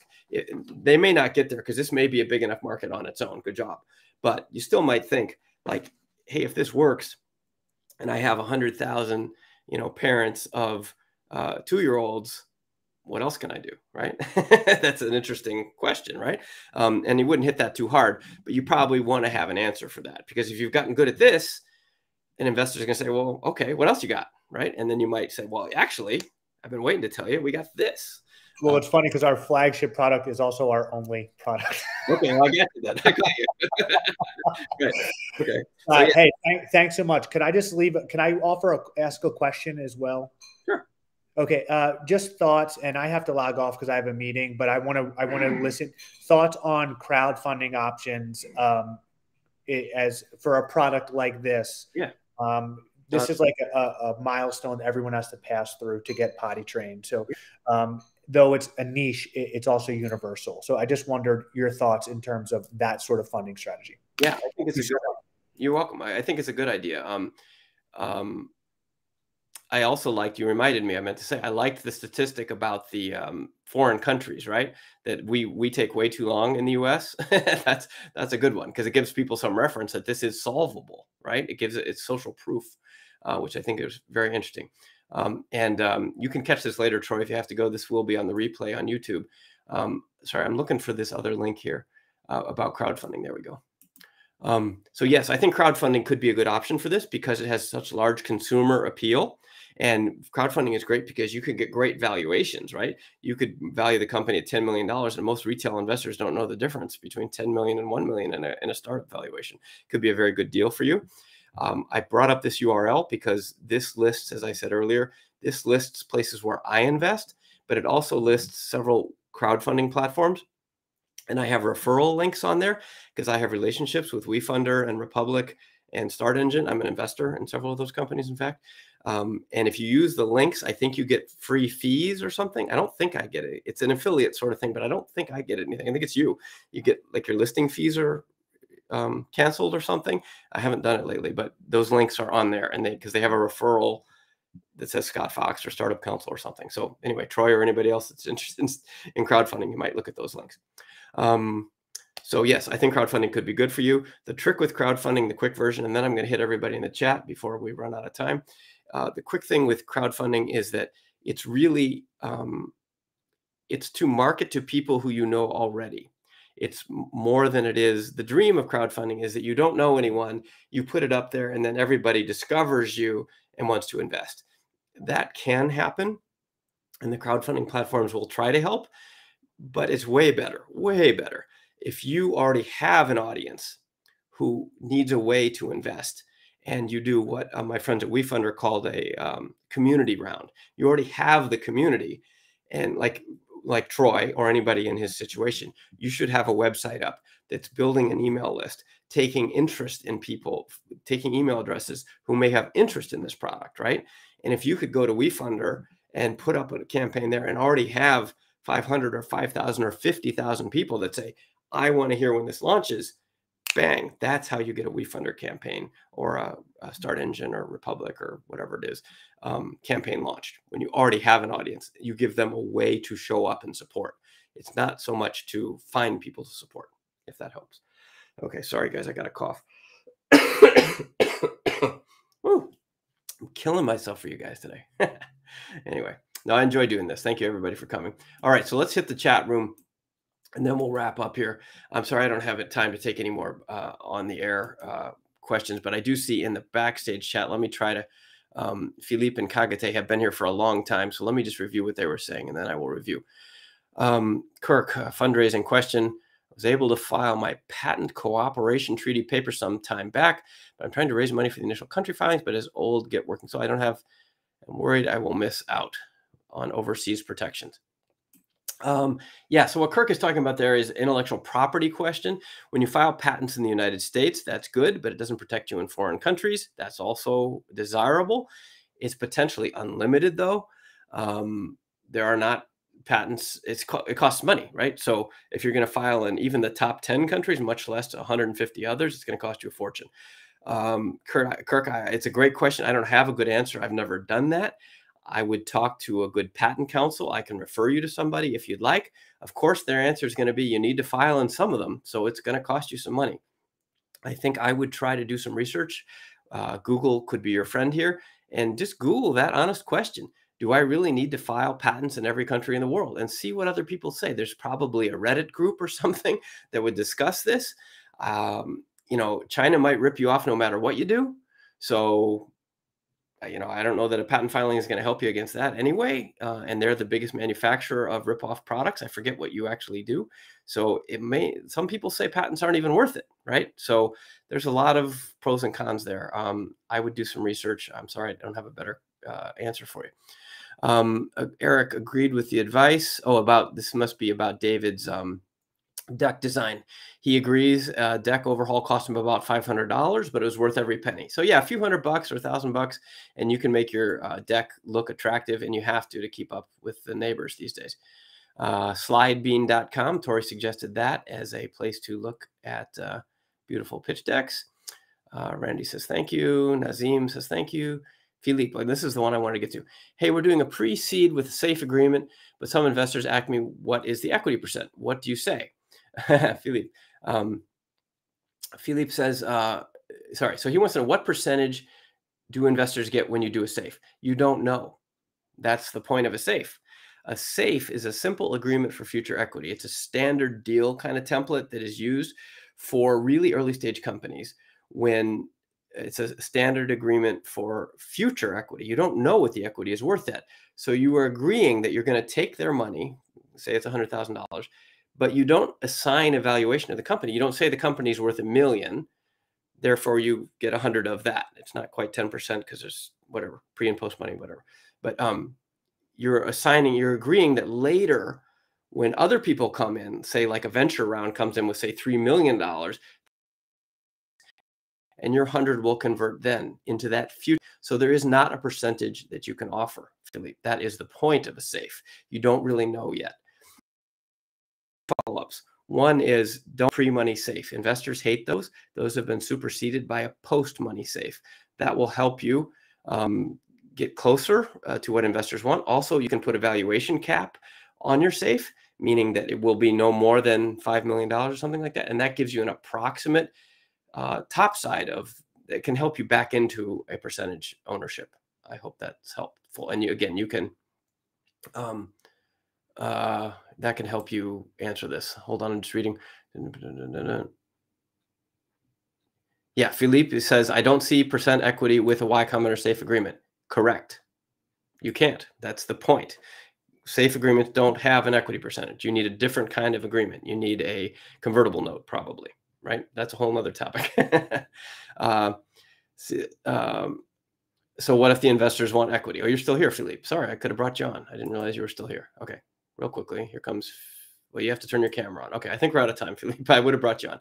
Anyway, what if the investors want equity? You need you need a convertible note, or you need to actually issue them equity. It's a different thing. They both get to the same place with investors giving you money and you give them a piece of the company. But if they want a known percentage, you can't do that with a safe. That's the point of a safe. You're agreeing that it's unknown and you agree later. Kagate says, because of post-COVID, do investors typically expect startups to have a certain number of users and revenue before they consider investing? At what stage startups should go for fundraising? There's no hard answer to that, Kagate. Investors want to see traction, and we've talked about that a bunch this hour. It's really about demonstrating some kind of growth, that you have momentum, that you've convinced someone outside yourself and your immediate family that this is a thing. Ideally, those are team members, and even better as customers. They want to see some sort of momentum. There's no hard number. More is better. And the more you have, the better valuation and more money you'll be able to raise. Sorry, not a binary answer. Okay, I'm going to run through the chat here, and if I don't lose my voice. Thank you by the way, for everybody for coming. I enjoy doing this. I hope you're enjoying it too. Please do like and sponsor this. Not sponsor. Well, you can sponsor too. I meant like and what? Subscribe. That's the one. Subscribe, like, and subscribe. And we're looking for sponsors, by the way. Yeah, I do all this for free. We use the money to pay the assistants that run the Startup Council and stuff. This is essentially a nonprofit. If you'd like to sponsor, that'd be awesome. The other way you could pay us back is liking, subscribing, telling your friends, coming to our events, using some of these low-cost services that we're putting up. Like I talked about, you can join the Startup Council for free, and then you get discounts on these guys. Would love your support because I'm working hard to support you. All right, we're going to run through the chat. We got about 10 minutes here. Okay. Okay. DC. Oh, come on now. Scroll. Okay. India. I did that. Yeah, we did that one for Zach. Kieran, we talked about the top 3 things you look for. I did that earlier. If you're watching the video replay, you can wind that back and see that. What's the best way to get found and find angel investors for a biotech food startup? Okay, Benjamin. Yeah, good question there. Best way, well, there's a lot of organizations. I would look, it depends a lot on where you are geographically. Here in Southern California, there's one called that's what's it called? Biotech LA or Bio Council? I don't know. I would Google around join associations, get on their mailing lists, and then go to their events, their virtual events, and meet people. There's no way to substitute really other than to go out and meet people, even if it's virtual. Or actually, thank you for the setup. That's why I built this. I'm trying to get you guys all in one place. And if you all are there, then investors will show up. I promise you they will. If there are deals to be had, investors show up. Capital is the most mobile thing in the world. So come list here. There's a deal, NSD beta. Or beta NSD. I had that up earlier. I'll put it back up. You can go and put up your startup there, and there's not a lot there. This is a new site. There it is. We're just getting going, but if you want to join and get a good deal, I think it might even be free for a year, something like that. But it's cheap, low cost, even when it's paid, and we're trying to get everybody in one place. Okay, so that was that. And then moving through here, Scott from Alice. We did that. Okay. So Aaron says, my company's main purpose is raising funds through judgment acquisitions. Doesn't seem like it's very sustainable in my specific niche. How do you evaluate when it's ready to pivot? I don't know anything about that niche, Aaron. It sounds interesting, but when it's ready to pivot is when you're spinning your wheels, when you've talked to people enough and you're not getting the feedback you want. It's a hard feeling, especially if you've spent a lot of time in it. I've had failures like that, some big, some small. And when the enthusiasm that you're putting out in the world is not being rewarded, it's time. The other piece, my dad gave me good advice about this when I folded my first company after years of heartache and enthusiasm, was that you need to feel like you've given it a good shot, right? You have to feel like you gave it your full effort. Otherwise, you'll regret and you'll think you missed out. So give it a full shot, whatever that means. Don't go crazy, don't mortgage your house and lose your home, but give it a full effort. Give yourself some goals and a timeline. And if it doesn't work out by this time, and I really did all I could, then it's time to pivot or even move on and shut it down. You got to give yourself a little discipline. Your dream may not come true. There may be other dreams that you can have, right? One of my mentors said one time, if you want to buy new furniture, you got to get rid of the old furniture, right? So clean out the room and new things can then arrive. Who is my responder again? I'm not sure what that means. Benjamin, sorry. Shantanu, how tricky is it to do inside sales from India for North America? Any recommendations on establishing trust? Shantanu, that's not a thing I have a great familiarity with. Let me think though. Well, it can be difficult, right? A couple easy keys are that Americans are very parochial. We're not used to people that have funny accents. So make sure your people speak as good in English from an American point of view. Like if the more they sound like Americans, the easier it will be for you. Also, I hate to say it, and it almost sounds racist, but if you have long, complicated names by American standards, like Shantanu is perfectly easy to say. I don't know why Americans would have trouble with that, but they might. So you might try Sean, right? I mean, just these are facts, unfortunately. So if you're trying to do inside sales in America, those would be two, so that people will, understand you and treat you better. That's just the way Americans are. I apologize on behalf of my country.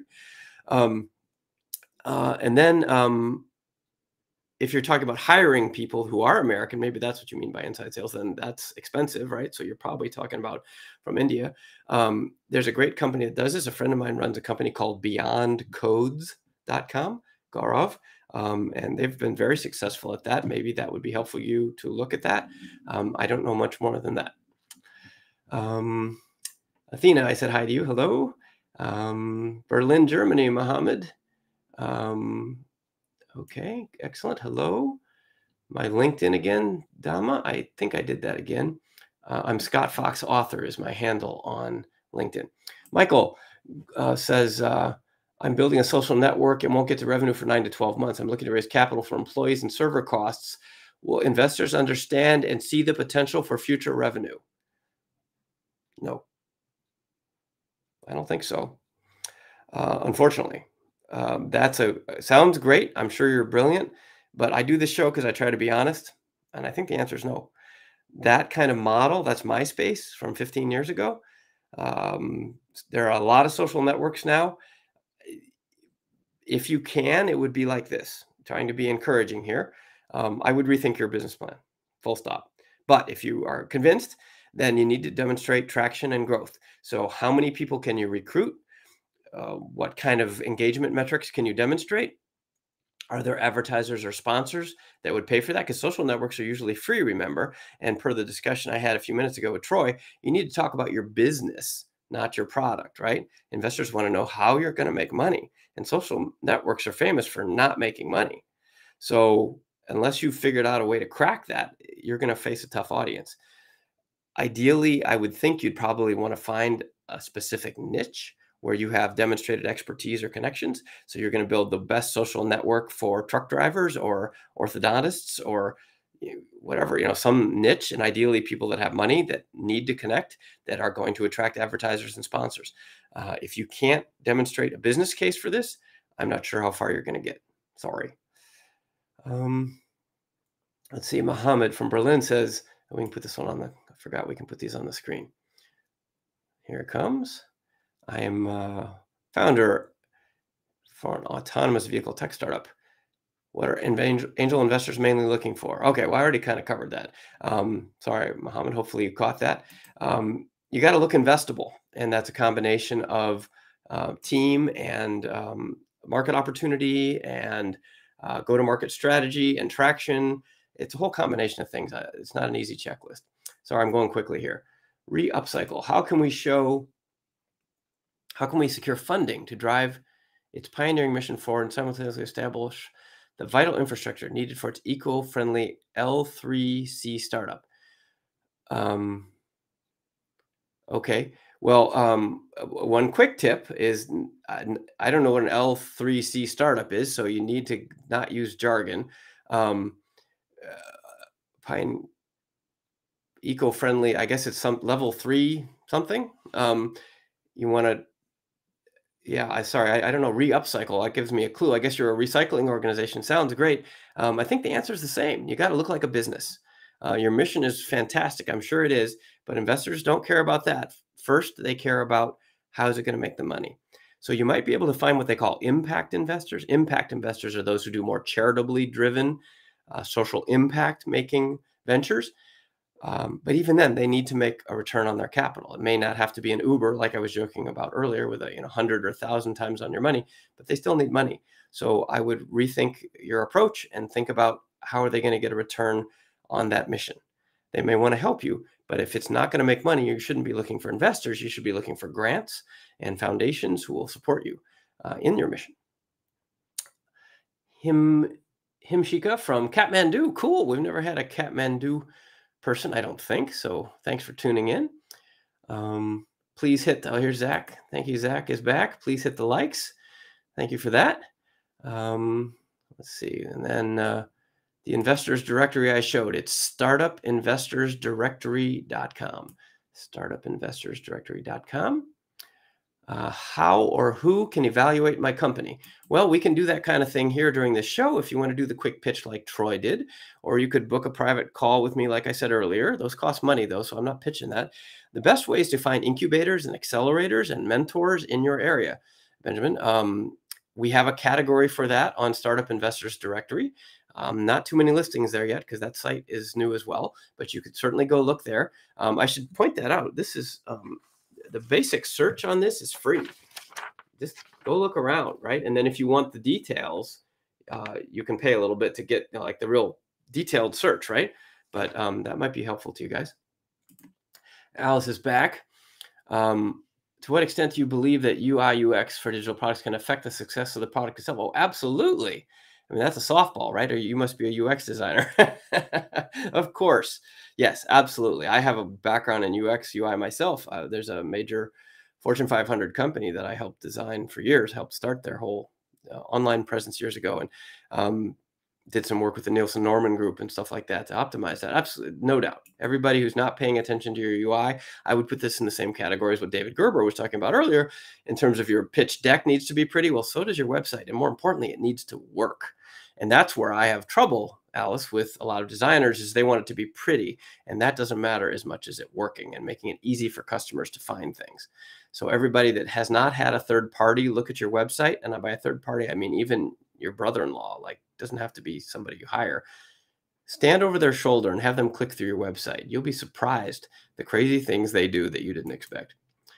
So all in favor of UX UI. Okay, I answered. You asked that again. Good, still a good question there. I still don't know what an L3C startup is. Let's see. So Sean, with that said, I'm not sure what he said. I must have missed that. But should I invest time into building a demo and getting early users before getting a finance person invest in your idea? Well, you have to do both at the same time, Sean. Sorry, that's the challenge. You need to build a demo. In fact, you don't need to build a demo. I don't care about a demo. Build a product and get early users. That's before getting a finance person. To me, that means hiring someone to do finance. That's not something you would do anyway. Maybe you mean investors. No investor is going to invest in an idea anymore. It just doesn't happen, guys. At least in my world. I mean, if you can find it working somewhere else, awesome. Happy to be wrong. Scuttlebot. Oh, my friend from Long Beach. Okay, nice to see you. Glad you could make it. I find mentor being a key. How do you go about finding a startup mentor? Karen, yeah, that's a great question. I would go to events. Again, I would go to events and find people that are interested in your space. This can be geographical, of course. So you should go on Meetup and attend those things. And it can also be virtual. There's yes, I have another website I didn't even mention. Let me find that one and put that up. This is for you guys in general. This is yet another website we built to help you. This is a free listing of virtual startup events, startupevents.org, startupevents.org.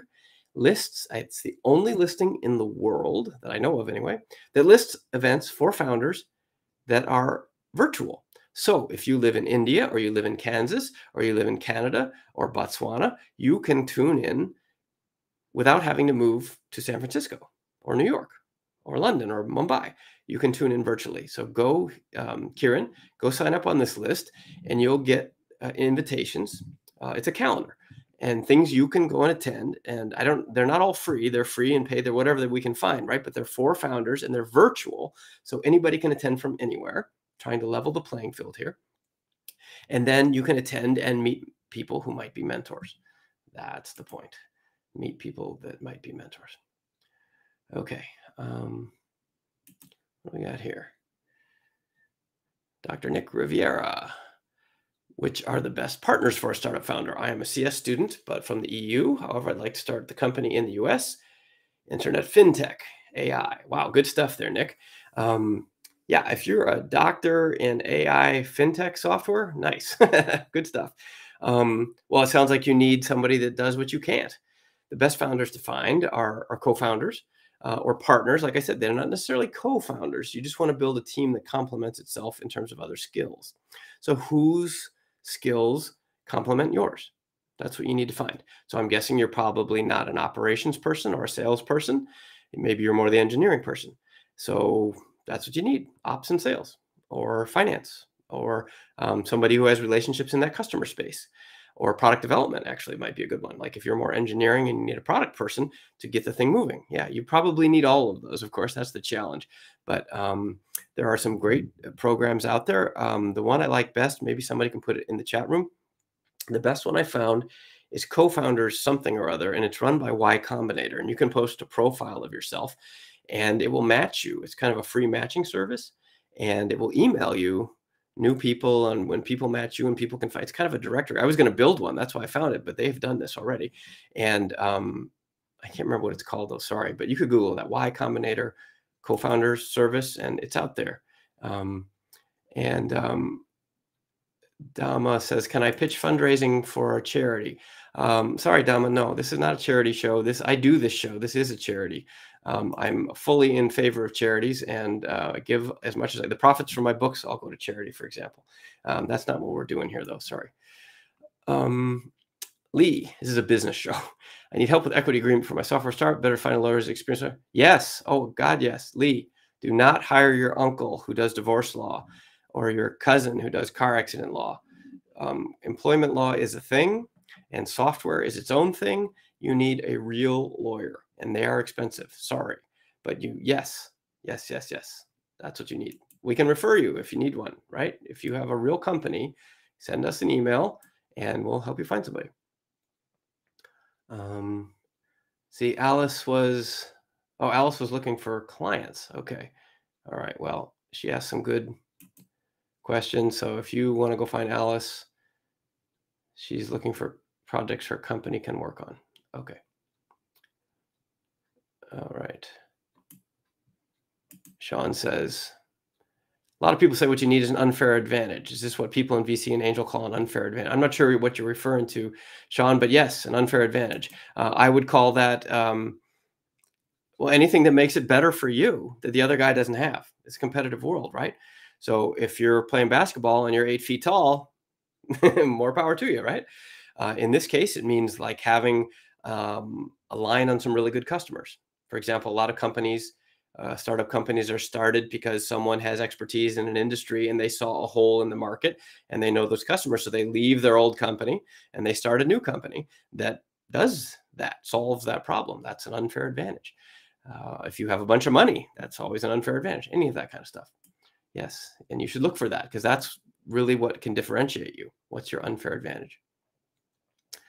This is a good one, Kieran. Do you bake founder salary into the funding ask? If not, how can a founder make this their full-time job until the company starts generating revenue to pay for operation costs? Yeah, you have to bake your own salary in there. But honestly, founders would rather see you doing this for free. I'm not founders, investors. Investors, we don't want to just pay you to do something you want to do anyway, right? I don't want to pay you so that you can pay your rent. That's not very interesting, right? Why would I want to do that? It's much better. You're in a much stronger position with investors if you can say, I'm taking no salary. I've skipped $50,000 worth of salary, or even better. That doesn't quite work as well as it should. I don't think it's fair, but investors would like it even better if you say, I took $50,000 and I put it into the company and I have then drawn against that kind of thing, right? I'm not sure why, but that seems to sound better to people. But yeah, we want to see that you've got skin in the game. The idea is not to take my money and use it for your expenses. I'll keep that money and use it for my expenses, right? So yeah, but you need to build some salary in. If you need to do that, you need to do it. That's how it is, right? So yes, tell the truth here. There's no hiding the ball. Tell the truth, but you got to make it reasonable, right? A couple grand a month, 3,000 a month, in the States, or less if you're in a cheaper climate. Yeah, and even at last venture-backed startup I worked at, I guess I shouldn't get too specific, but yeah, they paid me like less than half of my salary when I was at a Fortune 500 company, right? Less than half, plus no bonuses and stuff, but I had a huge chunk of stock, right? So it's a different thing. Even founders, even at big, fairly successful, like Series A sort of companies or Series B that are well-funded, they still, at least in the States, often get paid like only $150,000 or $200,000 a year or something, which may sound like a lot of money to some of you in other economic environments, but is less than a senior executive would normally make, way less. But they do that. They're just covering their mortgage and expenses and their household, and they're making the rest on the stock. Let's see. What else we got here? Okay. Yeah, Nazim asked that. Yep, and he agrees, and he's a CPA. Yes, here we go. Chi. Yes, we do the masterminds. I don't have the masterminds thing around. Anyway, yes, I run masterminds. Well, actually, there's two. Go to mastermindsoc.org. I don't promote that much because we do them mostly locally. All of you, let me back up. All of you should go to the startupcouncil.org and get on our email lists, okay? Go do that. We will tell you everything. All the stuff I'm talking about, if you just get on this email list, you get everything. But yes, Chi, masterminds, I try to do this once a month, and I'd alternate them. I used to do them in person, but then we had a pandemic. Now I do them once a month online and then once a month here in the local area. And I'm going to probably try to do one in early September before I leave for Australia, but it might end up online. I'm not sure. But anyway, mastermindsoc.org. What is it okay to have two engineers start a business? Sure. Market, yeah, you can start with whoever you want. Investors don't care who they are as long as they're good and they're playing a valuable role. There's no specific criteria. Again, this is not black and white binary stuff, right? If the two of you work well together and you trust each other, of course, yeah, but you're going to need some other people, right? So the problem with two founders, as it is with six founders, is you got to split all the equity, right? So if there's room for two of you to each take a big chunk and still have enough equity for the rest of the team and for the investors, that's your issue, right? So you're probably going to need someone with more of a business background. Yeah, that's going to happen. It's a business, right? This is not a product development exercise.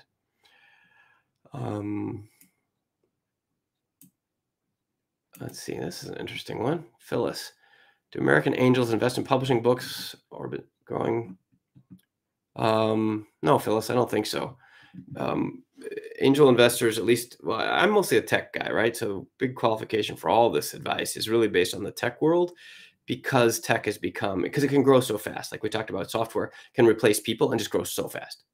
So books and publishing are not software or biotech, right? Those are the hottest areas. So I don't think so. Where it might become venture investable is if you can create a whole series of courses or trainings and build a company around a specific niche of expertise, and then that can scale globally through YouTube and stuff like that. But that's not a common thing. Okay, Alice, I'm sorry, I'm gonna have to skip your other questions. We're really over time here. Sean says, am I long or short crypto? I'm long crypto. I have been for a long time. Let's see.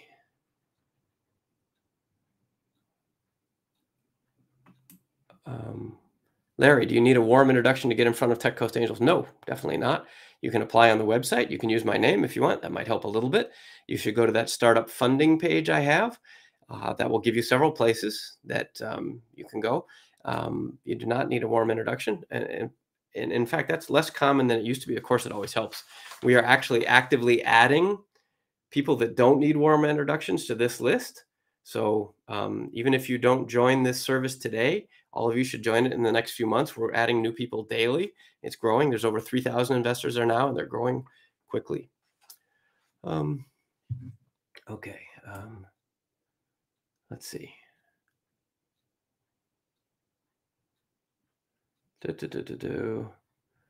How can I sign up for the paid membership session? That's privatecoachingcalls.com. Athena, what do you think of following up on sales folks on equity? Well, Cake Equity can help you by running the administration of it. Cake is awesome in the terms of they make it really easy to offer stock grants and track them and include the vesting and the legal terms and all that. It's all in there. So it can definitely help you make stock option grants. Whether you can hire sales folks on equity is a different question. Athena, in my experience, good salespeople won't work for equity. They want cash. But if you can find one and they'll do it, awesome. And yes, then I would use Cake to track it. Okay, I'm gonna have to skip through these folks. We're over time and I'm losing my voice, as you could say.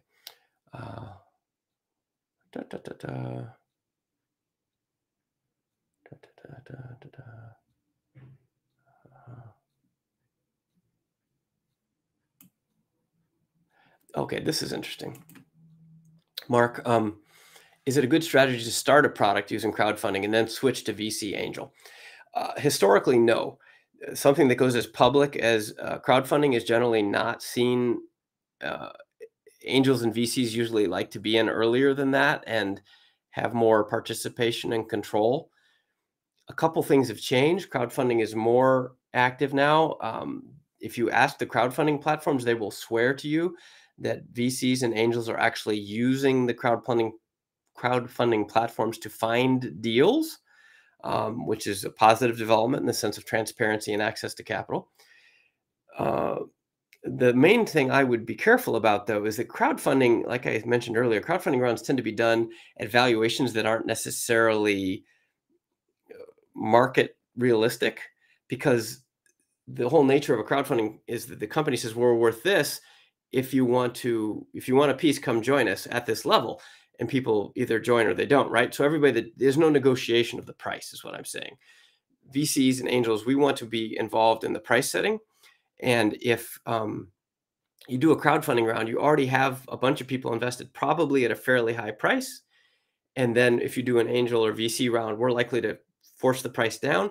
And then you go back to all your initial investors and say, sorry, we were just kidding. And it's really, really awkward. So I would avoid that. I would rather try to do one or the other, or at least be clear about which path you were after. It's a longer discussion, but there's a lot of information about that. And like I said, there are referrals to some of the crowdfunding platforms on my startup funding Oh, crap.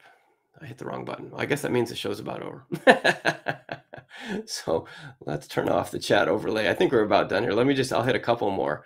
Okay, here's my LinkedIn. If you missed it, I was looking for this one. There it is. So this is the one that has all the more specific answers. This is where the angel groups I'm involved in, you can find those links. You can find the crowdfunding info. You can find my private coaching calls link. And if any of that is helpful to you, I think the masterminds link is on there as well. And all of these, you can reach us. You're welcome to connect with me on LinkedIn, like I said, although please say who you are and why we're connecting. And really the real answer here is, I can't find it. There. Okay. There. Really just go there and you can see all the stuff you need to see. And let me just run through these last few chat questions. Man, 2:15 here already. Okay.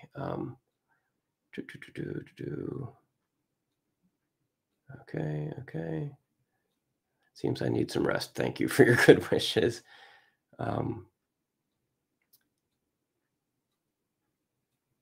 Okay, Christian, it sounds like your computer died. Sorry, go watch on YouTube the replay.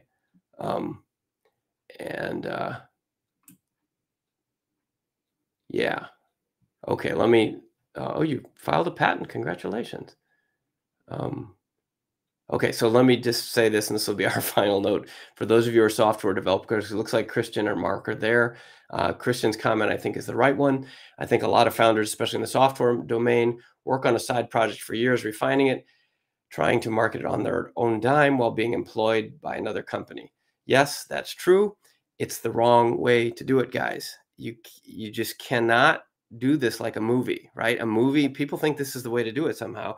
You make a movie and then, it's coming June 1st. The movie's coming Friday night box office. Wow, huge box office. Yay. Everybody's glad to see the movie.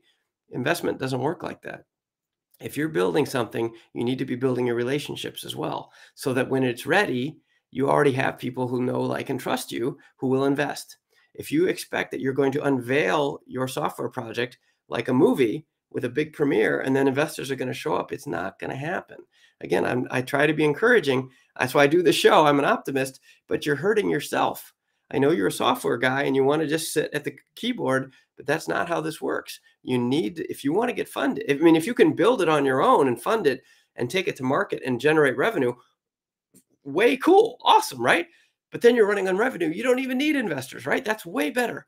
Nobody should take investment money unless they need it, right? But if you've painted yourself into a corner by working on your own and not taking salary, you're in trouble, right? So you got to branch out immediately and make some friends.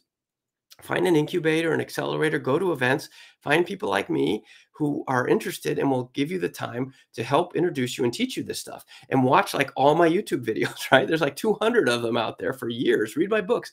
Like, I'm trying to help, but I can't help all of you individually. You got to branch out. You can't just develop something and expect somebody to fund it. I don't know how else to say it. And I'm sorry. I wish that was different. So get out there, make some friends. All right. I got to stop. Okay, so thank you all for coming. Please hit like and subscribe, follow, tell your friends. We'll be back again next month. Actually, next month I'm traveling. I might have to move that date. Okay, but we'll come sometime again soon. Get on this list, startupcouncil.org. This is the clearinghouse for all the stuff I've talked about. Come and join the party. Help me help you. Blah, blah, blah. Thanks for being here. I hope it was helpful for you. If it was, please leave a comment. Comments are even better than likes, right? So please comment on YouTube or LinkedIn, especially. That would drive more adoption and followers and all that social media nonsense. So thanks for being here. Go out there. You can do this. You can do this. I'm going to go have lunch. Thanks.